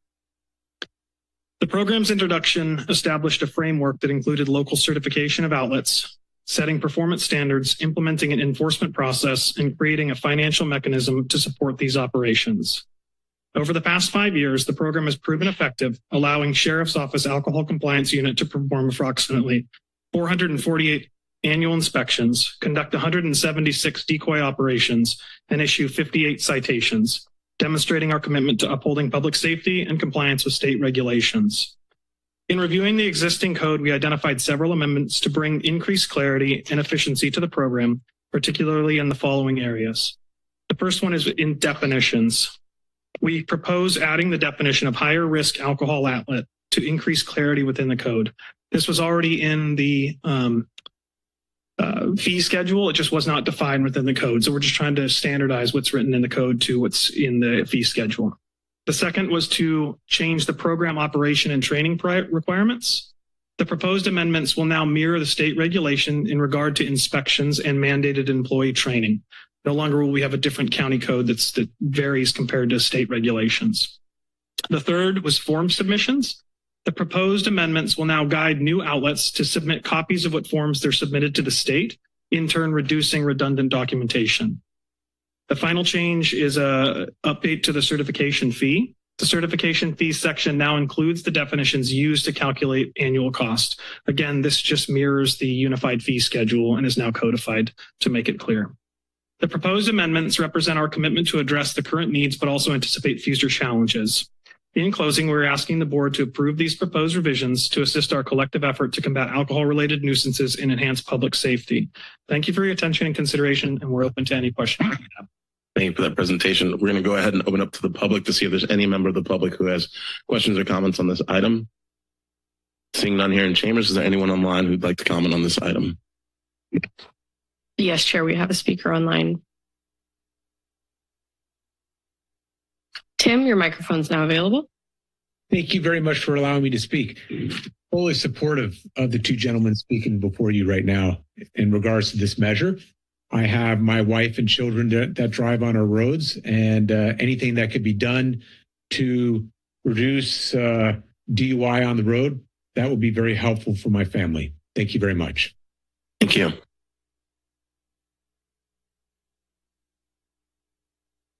Call-in user 1, your microphone's now available.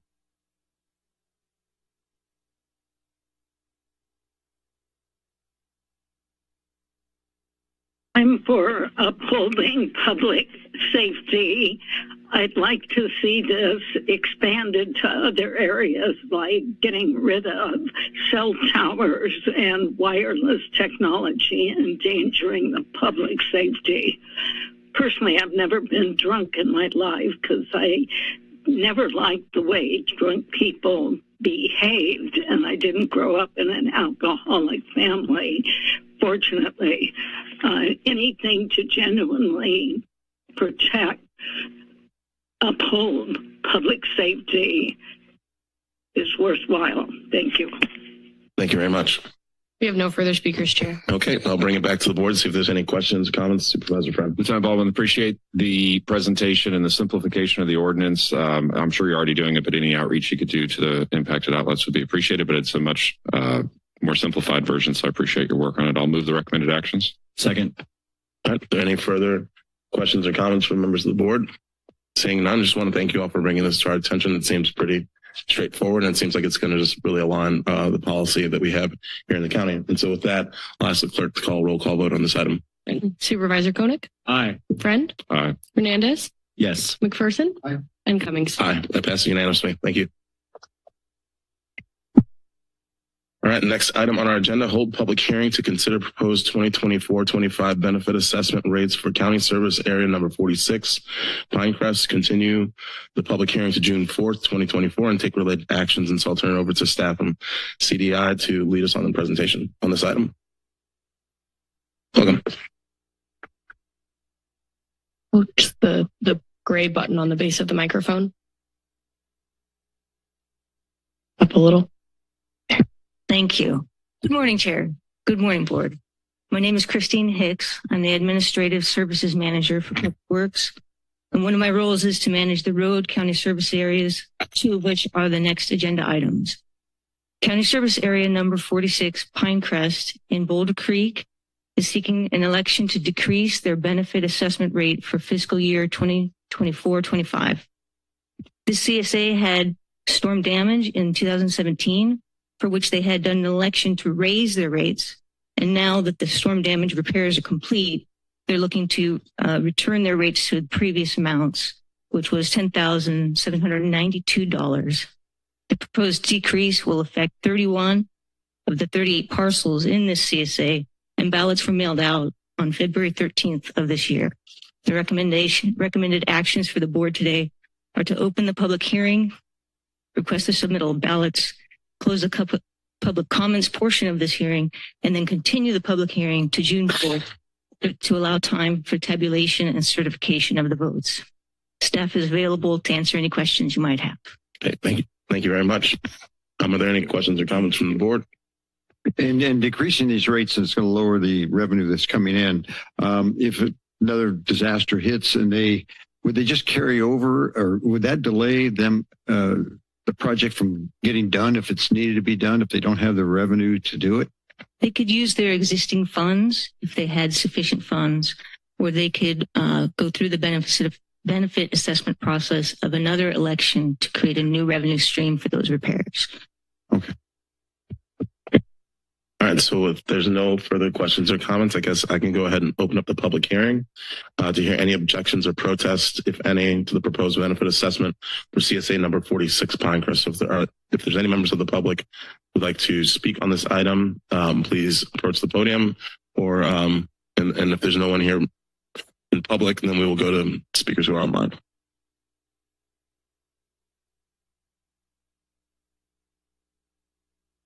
Thank you. Becky Steinbruner. I do not live in this road maintenance CSA, but I live in another. And I just would like to ask if it was at the time that the benefit assessment was passed, if the voters were told that it would decrease. I was surprised to see that they were voting to decrease it. It's a rare thing, but was that specified in the language of what they approved when they approved to increase their own assessments? And thank you for your good work. I appreciate you very much. Thank you. Are there any members of the public who are online who would like to speak on this item? I see no speakers online, Chair. Okay, thank you. Another item on this, the agenda is the request of submittal of all ballots for the proposed 2024-25 benefit assessment for CSA number 46 Pinecrest. So that request is something that I'm making right now. Okay, there we go. That's something that you would do. You would request that. All right, so I'm also making that request for the submittal of all ballots for the proposed 2024-25 benefit assessment for CSA number 46 Pinecrest. Since there's no other members of the public who'd like to speak to us on this item, we're going to close the public comment portion of the public hearing. And I guess we will now need a motion to continue the public hearing to June 4th, 2024, to allow for tabulation and certification of the ballots. And so if there's a member of the board who'd like to make that a motion. Second. Okay, so we have a motion by Supervisor McPherson, seconded by Supervisor Hernandez to continue the public hearing to June 4th, 2024 to allow for tabulation and certification of the ballots. And I'd like to ask for a roll call vote. Supervisor Koenig? Aye. Friend? Hernandez? Yes. McPherson? And Cummings? Aye. That motion passes unanimously and brings us on to our next item, which is to hold public hearing to consider proposed 2024-25 benefit assessment rates for County Service Area number 51, Hopkins Gulch. Continue the public hearing to June 4th, 2024, and take related actions. I'll turn it back over to staff. Thank you. Similarly, this County Service Area number 51, Hopkins Gulch in Boulder Creek, is having an election to increase their assessment rates for 2024-25. The background on this is that during the December 22 and January 23 storms, they sustained significant damage to their roads. And this election increase is to gain funds for beginning the repairs. Ballots were mailed to the 38 affected parcels in the CSA on February 13th. And if passed, the election would provide about $180,000 in revenue for them to get started fixing the roads. The recommended Do I need to read those, the recommended actions? To open the public hearing, request the submittal of ballots, close the public comments, and continue the public hearing to June 4th to allow for tabulation and certification of the votes. Okay, thank you very much. Are there any questions from board members? So the 108 is all they need for the repairs, or the 180, sorry, is all they need for the repairs, or they need more? This will begin the process of the engineering to design the repairs. And they're waiting also to see whether FEMA will obligate and provide public assistance to allow for more elaborate repairs on the damages. So once they're done, they'll have the same option as the previous item that we had? Yes, sir. This is a single year's increase, and that's specified in the resolution, I believe. Great, thank you. All right. So that I'll open the public hearing and hear objections or protests, if any, to the proposed benefit assessment for CSA number 51 Hopkins Gulch, and I'll also request the submittal of all ballots for the proposed 2024-25 benefit assessment for CSA number 51 Hopkins Gulch. So if there's any member of the public who would like to speak on this item, please approach the podium at this time. Okay, seeing none here in person, is there any member of the public online who would like to comment on this item? We have no speakers online, Chair. Okay, with that, I'll bring it back to the board for action. And the action item here is to continue the public hearing to June 4th, 2024 to allow for a tabulation and certification of the ballots. Second. So we have a motion by Supervisor McPherson, seconded by Supervisor Hernandez, and I'll call a roll call vote on this item. Supervisor Koenig? Aye. Friend? Aye. Hernandez? Yes. McPherson? Aye. And Cummings? Aye, that passes unanimously. So we have one more item on our regularly scheduled agenda. This is item number 15 that was pulled from consent by Supervisor Koenig. And this item is to adopt an ordinance of the Board of Supervisors of the County of Santa Cruz repealing and replacing Santa Cruz County Code Chapter 9.54 relating to the regulation of motorized bicycles, motorized scooters, and electric bicycles. And I'll turn it over to Supervisor Koenig since he was the board member that pulled this item. Sure. Thank you, Chair. As I stated in my comments earlier, I believe that we are close with this ordinance, but I'd heard some concerns from folks, particularly Ecology Action, which does a lot of the bike education and outreach in our community, about the part that relates specifically to parks. And that is, I was unaware, but they actually do some of their bike education within county parks today, and they're worried that this would exclude that. They mentioned that they do that at Pinot Lake County Park, and then also pointing out that there are portions of parks that serve as vital connections within our bike network, which is, as I think many of you know, fragmented in many places. And so parks serve as an essential way to fill the gap. Now, I think that it certainly is possible that within the existing ordinance, these could be designated as bikeways and therefore still allow e-bike usage and still serve that function as filling the bike network. But I just wanted to postpone a final approval of this a little bit to make sure that we do have the opportunity to sit down with Parks and Ecology Action and look at those areas, make sure that there is the opportunity to, in fact, do that, and that if we are going to designate them as bikeways, that some of the additional signage can happen relatively quickly after the implementation of the ordinance. I do apologize for not making sure that this was addressed sooner before bringing forward the first read, but ultimately, I hope that we can address any concerns before bringing it back. I would suggest the May 14th meeting.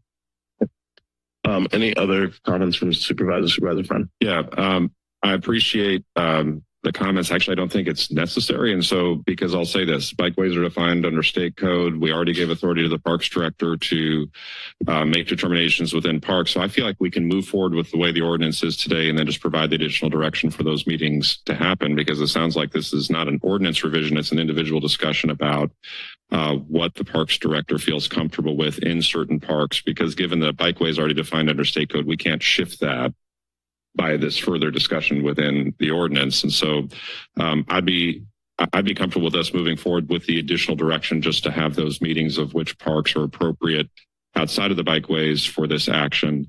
I think that if we're going to open up any park within a district, I'd like to hope that the parks director would have that conversation with the supervisor. I think that all the issues that we enumerated about the safety of e-bikes within parks and on sidewalks still exist today. I don't believe Ecology Action actually does bike education work with e-bikes. I mean, I think that this concern is for non-motorized, so I'm not sure how much this applies at all. But I don't know that the delay is necessary because I think it's already within the ordinance. So as strange as it sounds, because we brought the item together, I'm supportive of maintaining it as it is and just directing the parks director to have the exact discussions that you're asking for. Sure. If I can add a little bit more elaboration, I mean, there are other concerns that I heard as well. I mean, so for example, I heard from members of the mountain bike community who say, well, is this going to prohibit all electric mountain bike usage, right? I think the issue there is just one of messaging, because most people don't understand the difference between a county park, a state park, where more of the mountain bike trails are, or city parks like De La Viega, which have some trails that are used and beloved by mountain bikers. And so, part of the request was to look at, should we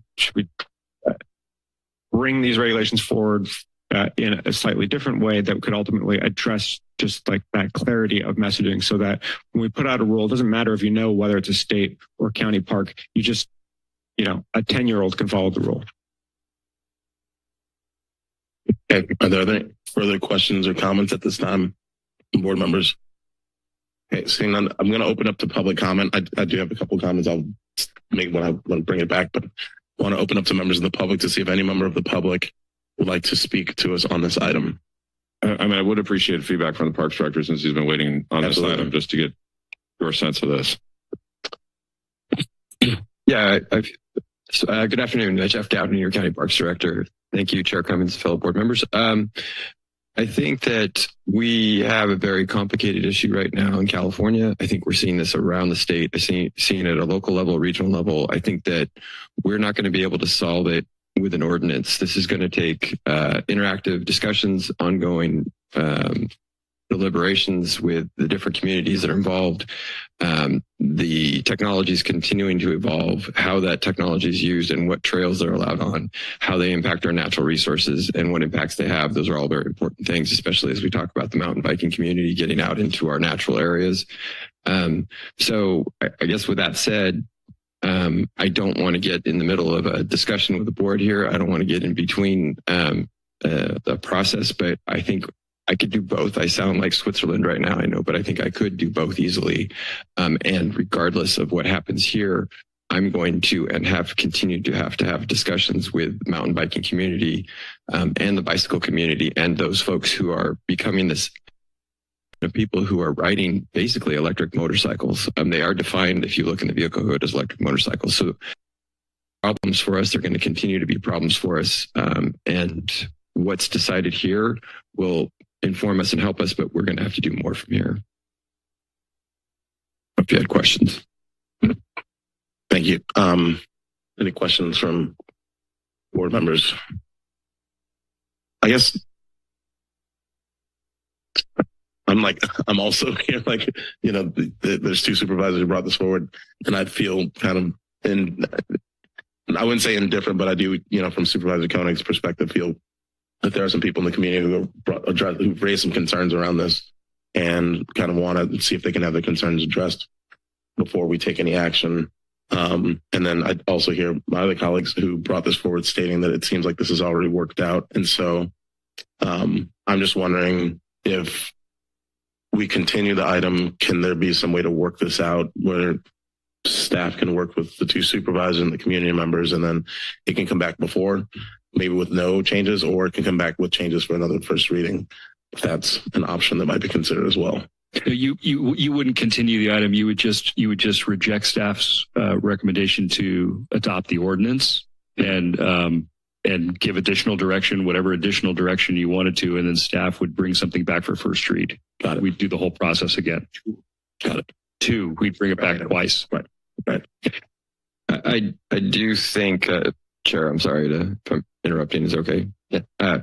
I do think that the authority that was given to us as both through the state, through statute, and through our county ordinance that's currently as it's written or written in this proposal, gives the director the ability to continue to manage this problem. I think that language is clear to me, and we also have other language in our county ordinances that gives us the authority as the Parks Department, me as the director, to continue to manage that. So I guess I feel like I have the tools. It doesn't sound like you feel like I have the tools. So that's kind of what I'm saying. I'm happy for that clarification, because I guess, you know, that's, for me, it wasn't clear whether you had those tools or not. So I hope that provides some clarification. But I'm going to go ahead and continue to see if there's any members of the public. Thank you for comments, and see if there's any other members of the public here who'd like to speak to us on this item. Seeing none here in person, is there any member of the public online who would like to speak to us on this item? Yes, Chair, we do have speakers online. Call-in user 1, your microphone is now available.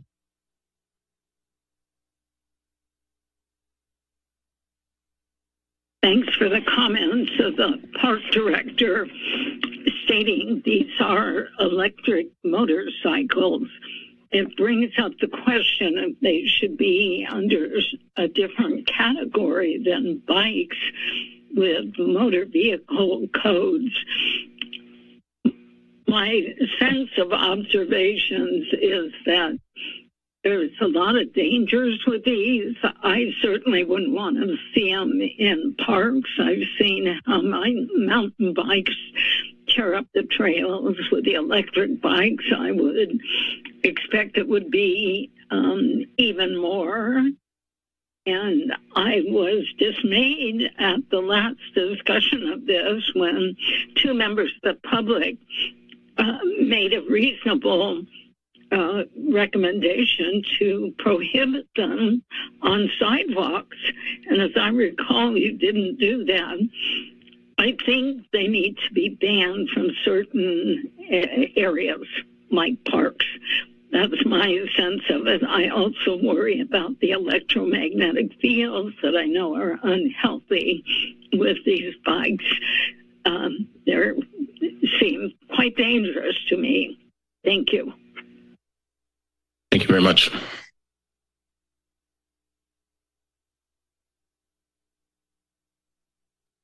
Tim, your microphone is now available. Hello. Thank you again for allowing me to speak.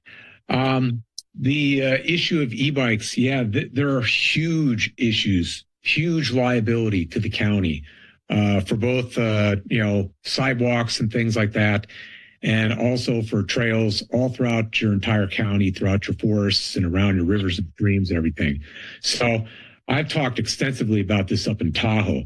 And just so you know, the damage is incredible that folks are doing out in our backcountry areas. And along with the bikes, not just to the trails, but they cart all kinds of other little devices in there to bring all their food products and everything else. And they leave the garbage all over the forest. And I was one of the guys responsible for cleaning it up. Well, I wasn't responsible, but it was my community. And I love my beaches in Tahoe. So I spent a lot of effort picking up awesome amounts of garbage over the last couple of decades on the East Shore Lake Tahoe. So, in regards to our forests, not all things are climate change, by the way. Okay. And this relates to e-bikes. Okay.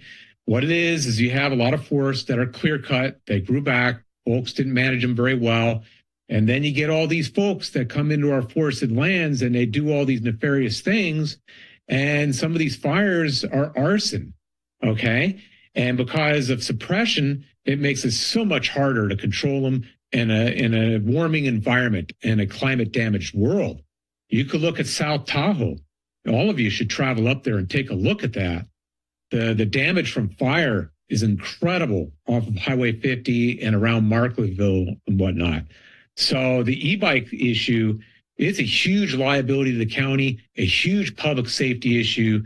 And I'm not too enthused about a bunch of motorized type of vehicles being able to rip up our trails and cruise through our forests. Okay, so Supervisor Koenig is doing the right thing and pulling back a little bit here to discuss this with you a little bit more. Okay, Thank you. Thank you so much. Are there any other members of the public online who'd like to speak to us on this item? Yes, Chair. Thank you. Jean Brocklebank, your microphone's now available.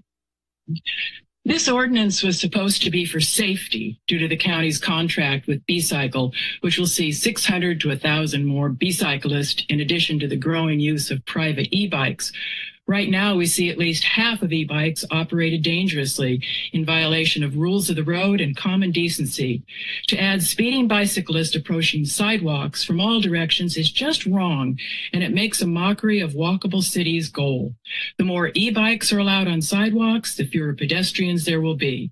So at a minimum, this ordinance needs more work. At a minimum, reverse the order of Exception A to make it clear that the lack of a bike lane is the first thing to be noted.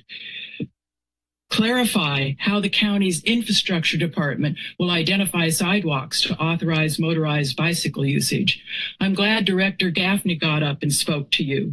Regarding that exemption, I want to know if the Parks Commission, and therefore the public, will be involved in the Parks Director's unilateral decision, not just the mountain biking community. Last month, the purpose of the proposed ordinance was to, quote, protect the public's health, safety, and welfare, to prevent damage to plants, wildlife habitat, water resources, etc. The new e-bikes are huge, some with tires 3 times the dimension of street bikes. Walkers meeting such bikes on trails is already a disaster, and the same can be said about any animals who get in the way. How about a snake or a salamander? Unfortunately, one of the exceptions is being turned into a mountain biking industry's dream come true of opening up all parkland and natural areas to provide for dirt and mud speed thrills. You may count on it. There will be off-road vehicle usage. I say it's back to the drawing board on this ordinance with a focus on safety for pedestrians as well as on trails. Thank you. Thank you. We have no further speakers online, Chair. Okay. Looks like there was at least one speaker here with us in the public who wanted to speak. So go ahead. Thank you. Thank you for letting me speak now. Becky Steinbrunner. I while I'm confident that Director Gaffney feels he has the tools to address this within county parks, Santa Cruz County has a lot of state park property. Do we have any input from state parks or friends of state parks on this issue? I live next to Nicene Mark State Park, which is very, very heavily used by both hikers and bikers. A lot of the hikers have strollers. So I think it would be a disaster to have e-bikes on trails in that park. And I would like to know what tools state parks has, similar to what Mr. Gaffney assures you that the county parks has, to address this safety issue. Thank you. Thank you so much. All right, with that, I'll bring it back to the board. And I will just, one comment I'd like to make is that, since state parks is its own agency, I believe that the ordinance that's before us, if it is to pass, it would not apply to state parks since they're a separate agency. They have their own rule structure. So I would just encourage reaching out to state parks to understand what their guidelines are, and our state elected representatives would be some folks who might be able to weigh in terms of how those open spaces are regulated with regards to electric bikes. So. Well, I mean, the point of the ordinance was to create a regulatory structure on something that isn't regulated right now. And there will be additional state laws that are shifting on usage and on licensure and helmets and stuff that have been introduced. But this was to create something at the county level that created a safe regulatory structure. I mean, to address at least a number of, under the current structure, there's no protections for what Ms. Brocklebank or others are expressing concerns of. So that was the point of bringing it forward. I would be concerned that allowing, to me, the only thing that could happen with these additional discussions would be a watering down of what we're proposing, which would, in my opinion, make it less safe in parks and local areas. So I'm prepared to move. We can have, I think we should do this in two different motions, but I'm going to move the recommended actions as is, because I think we already have a good ordinance before us, and we had said at the last meeting this was an iterative discussion, and the Parks Director is going to continue to have these discussions. But I don't see something positive for the ordinance coming out of allowing individual interest groups to just sort of nitpick what they don't like about the ordinance. I think that what we need to do is maintain the safety first approach that we brought forward on this. So I'm going to move the recommended actions. And if there's a second, then we can have a substitute motion as well. So we have a motion by Supervisor Friend. Is there a second to Supervisor Friend's motion?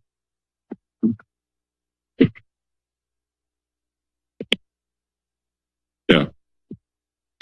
Okay. So we have a second by Supervisor McPherson. All right. I'll move a substitute motion that we reject staff's recommendation today, direct staff to meet with the Ecology Action Health Services Agency and members of the public, return on May 14th for a first read. And if I could just comment, one last response here to Supervisor Friend. I certainly hear you about concerns watering down the ordinance. That's not my intention. And I think the issue I'm seeing right now is the communicability of the ordinance. As you heard, we still have a member of the public here concerned about the difference between state parks and county parks. Ultimately, again, we want this ordinance to be understandable by a 10-year-old, which you can and can't do, right? Because as we see, more and more kids are the ones actually utilizing e-bikes. And so, law is good when everyone can understand it and then agrees with it on some fundamental level and therefore follows it.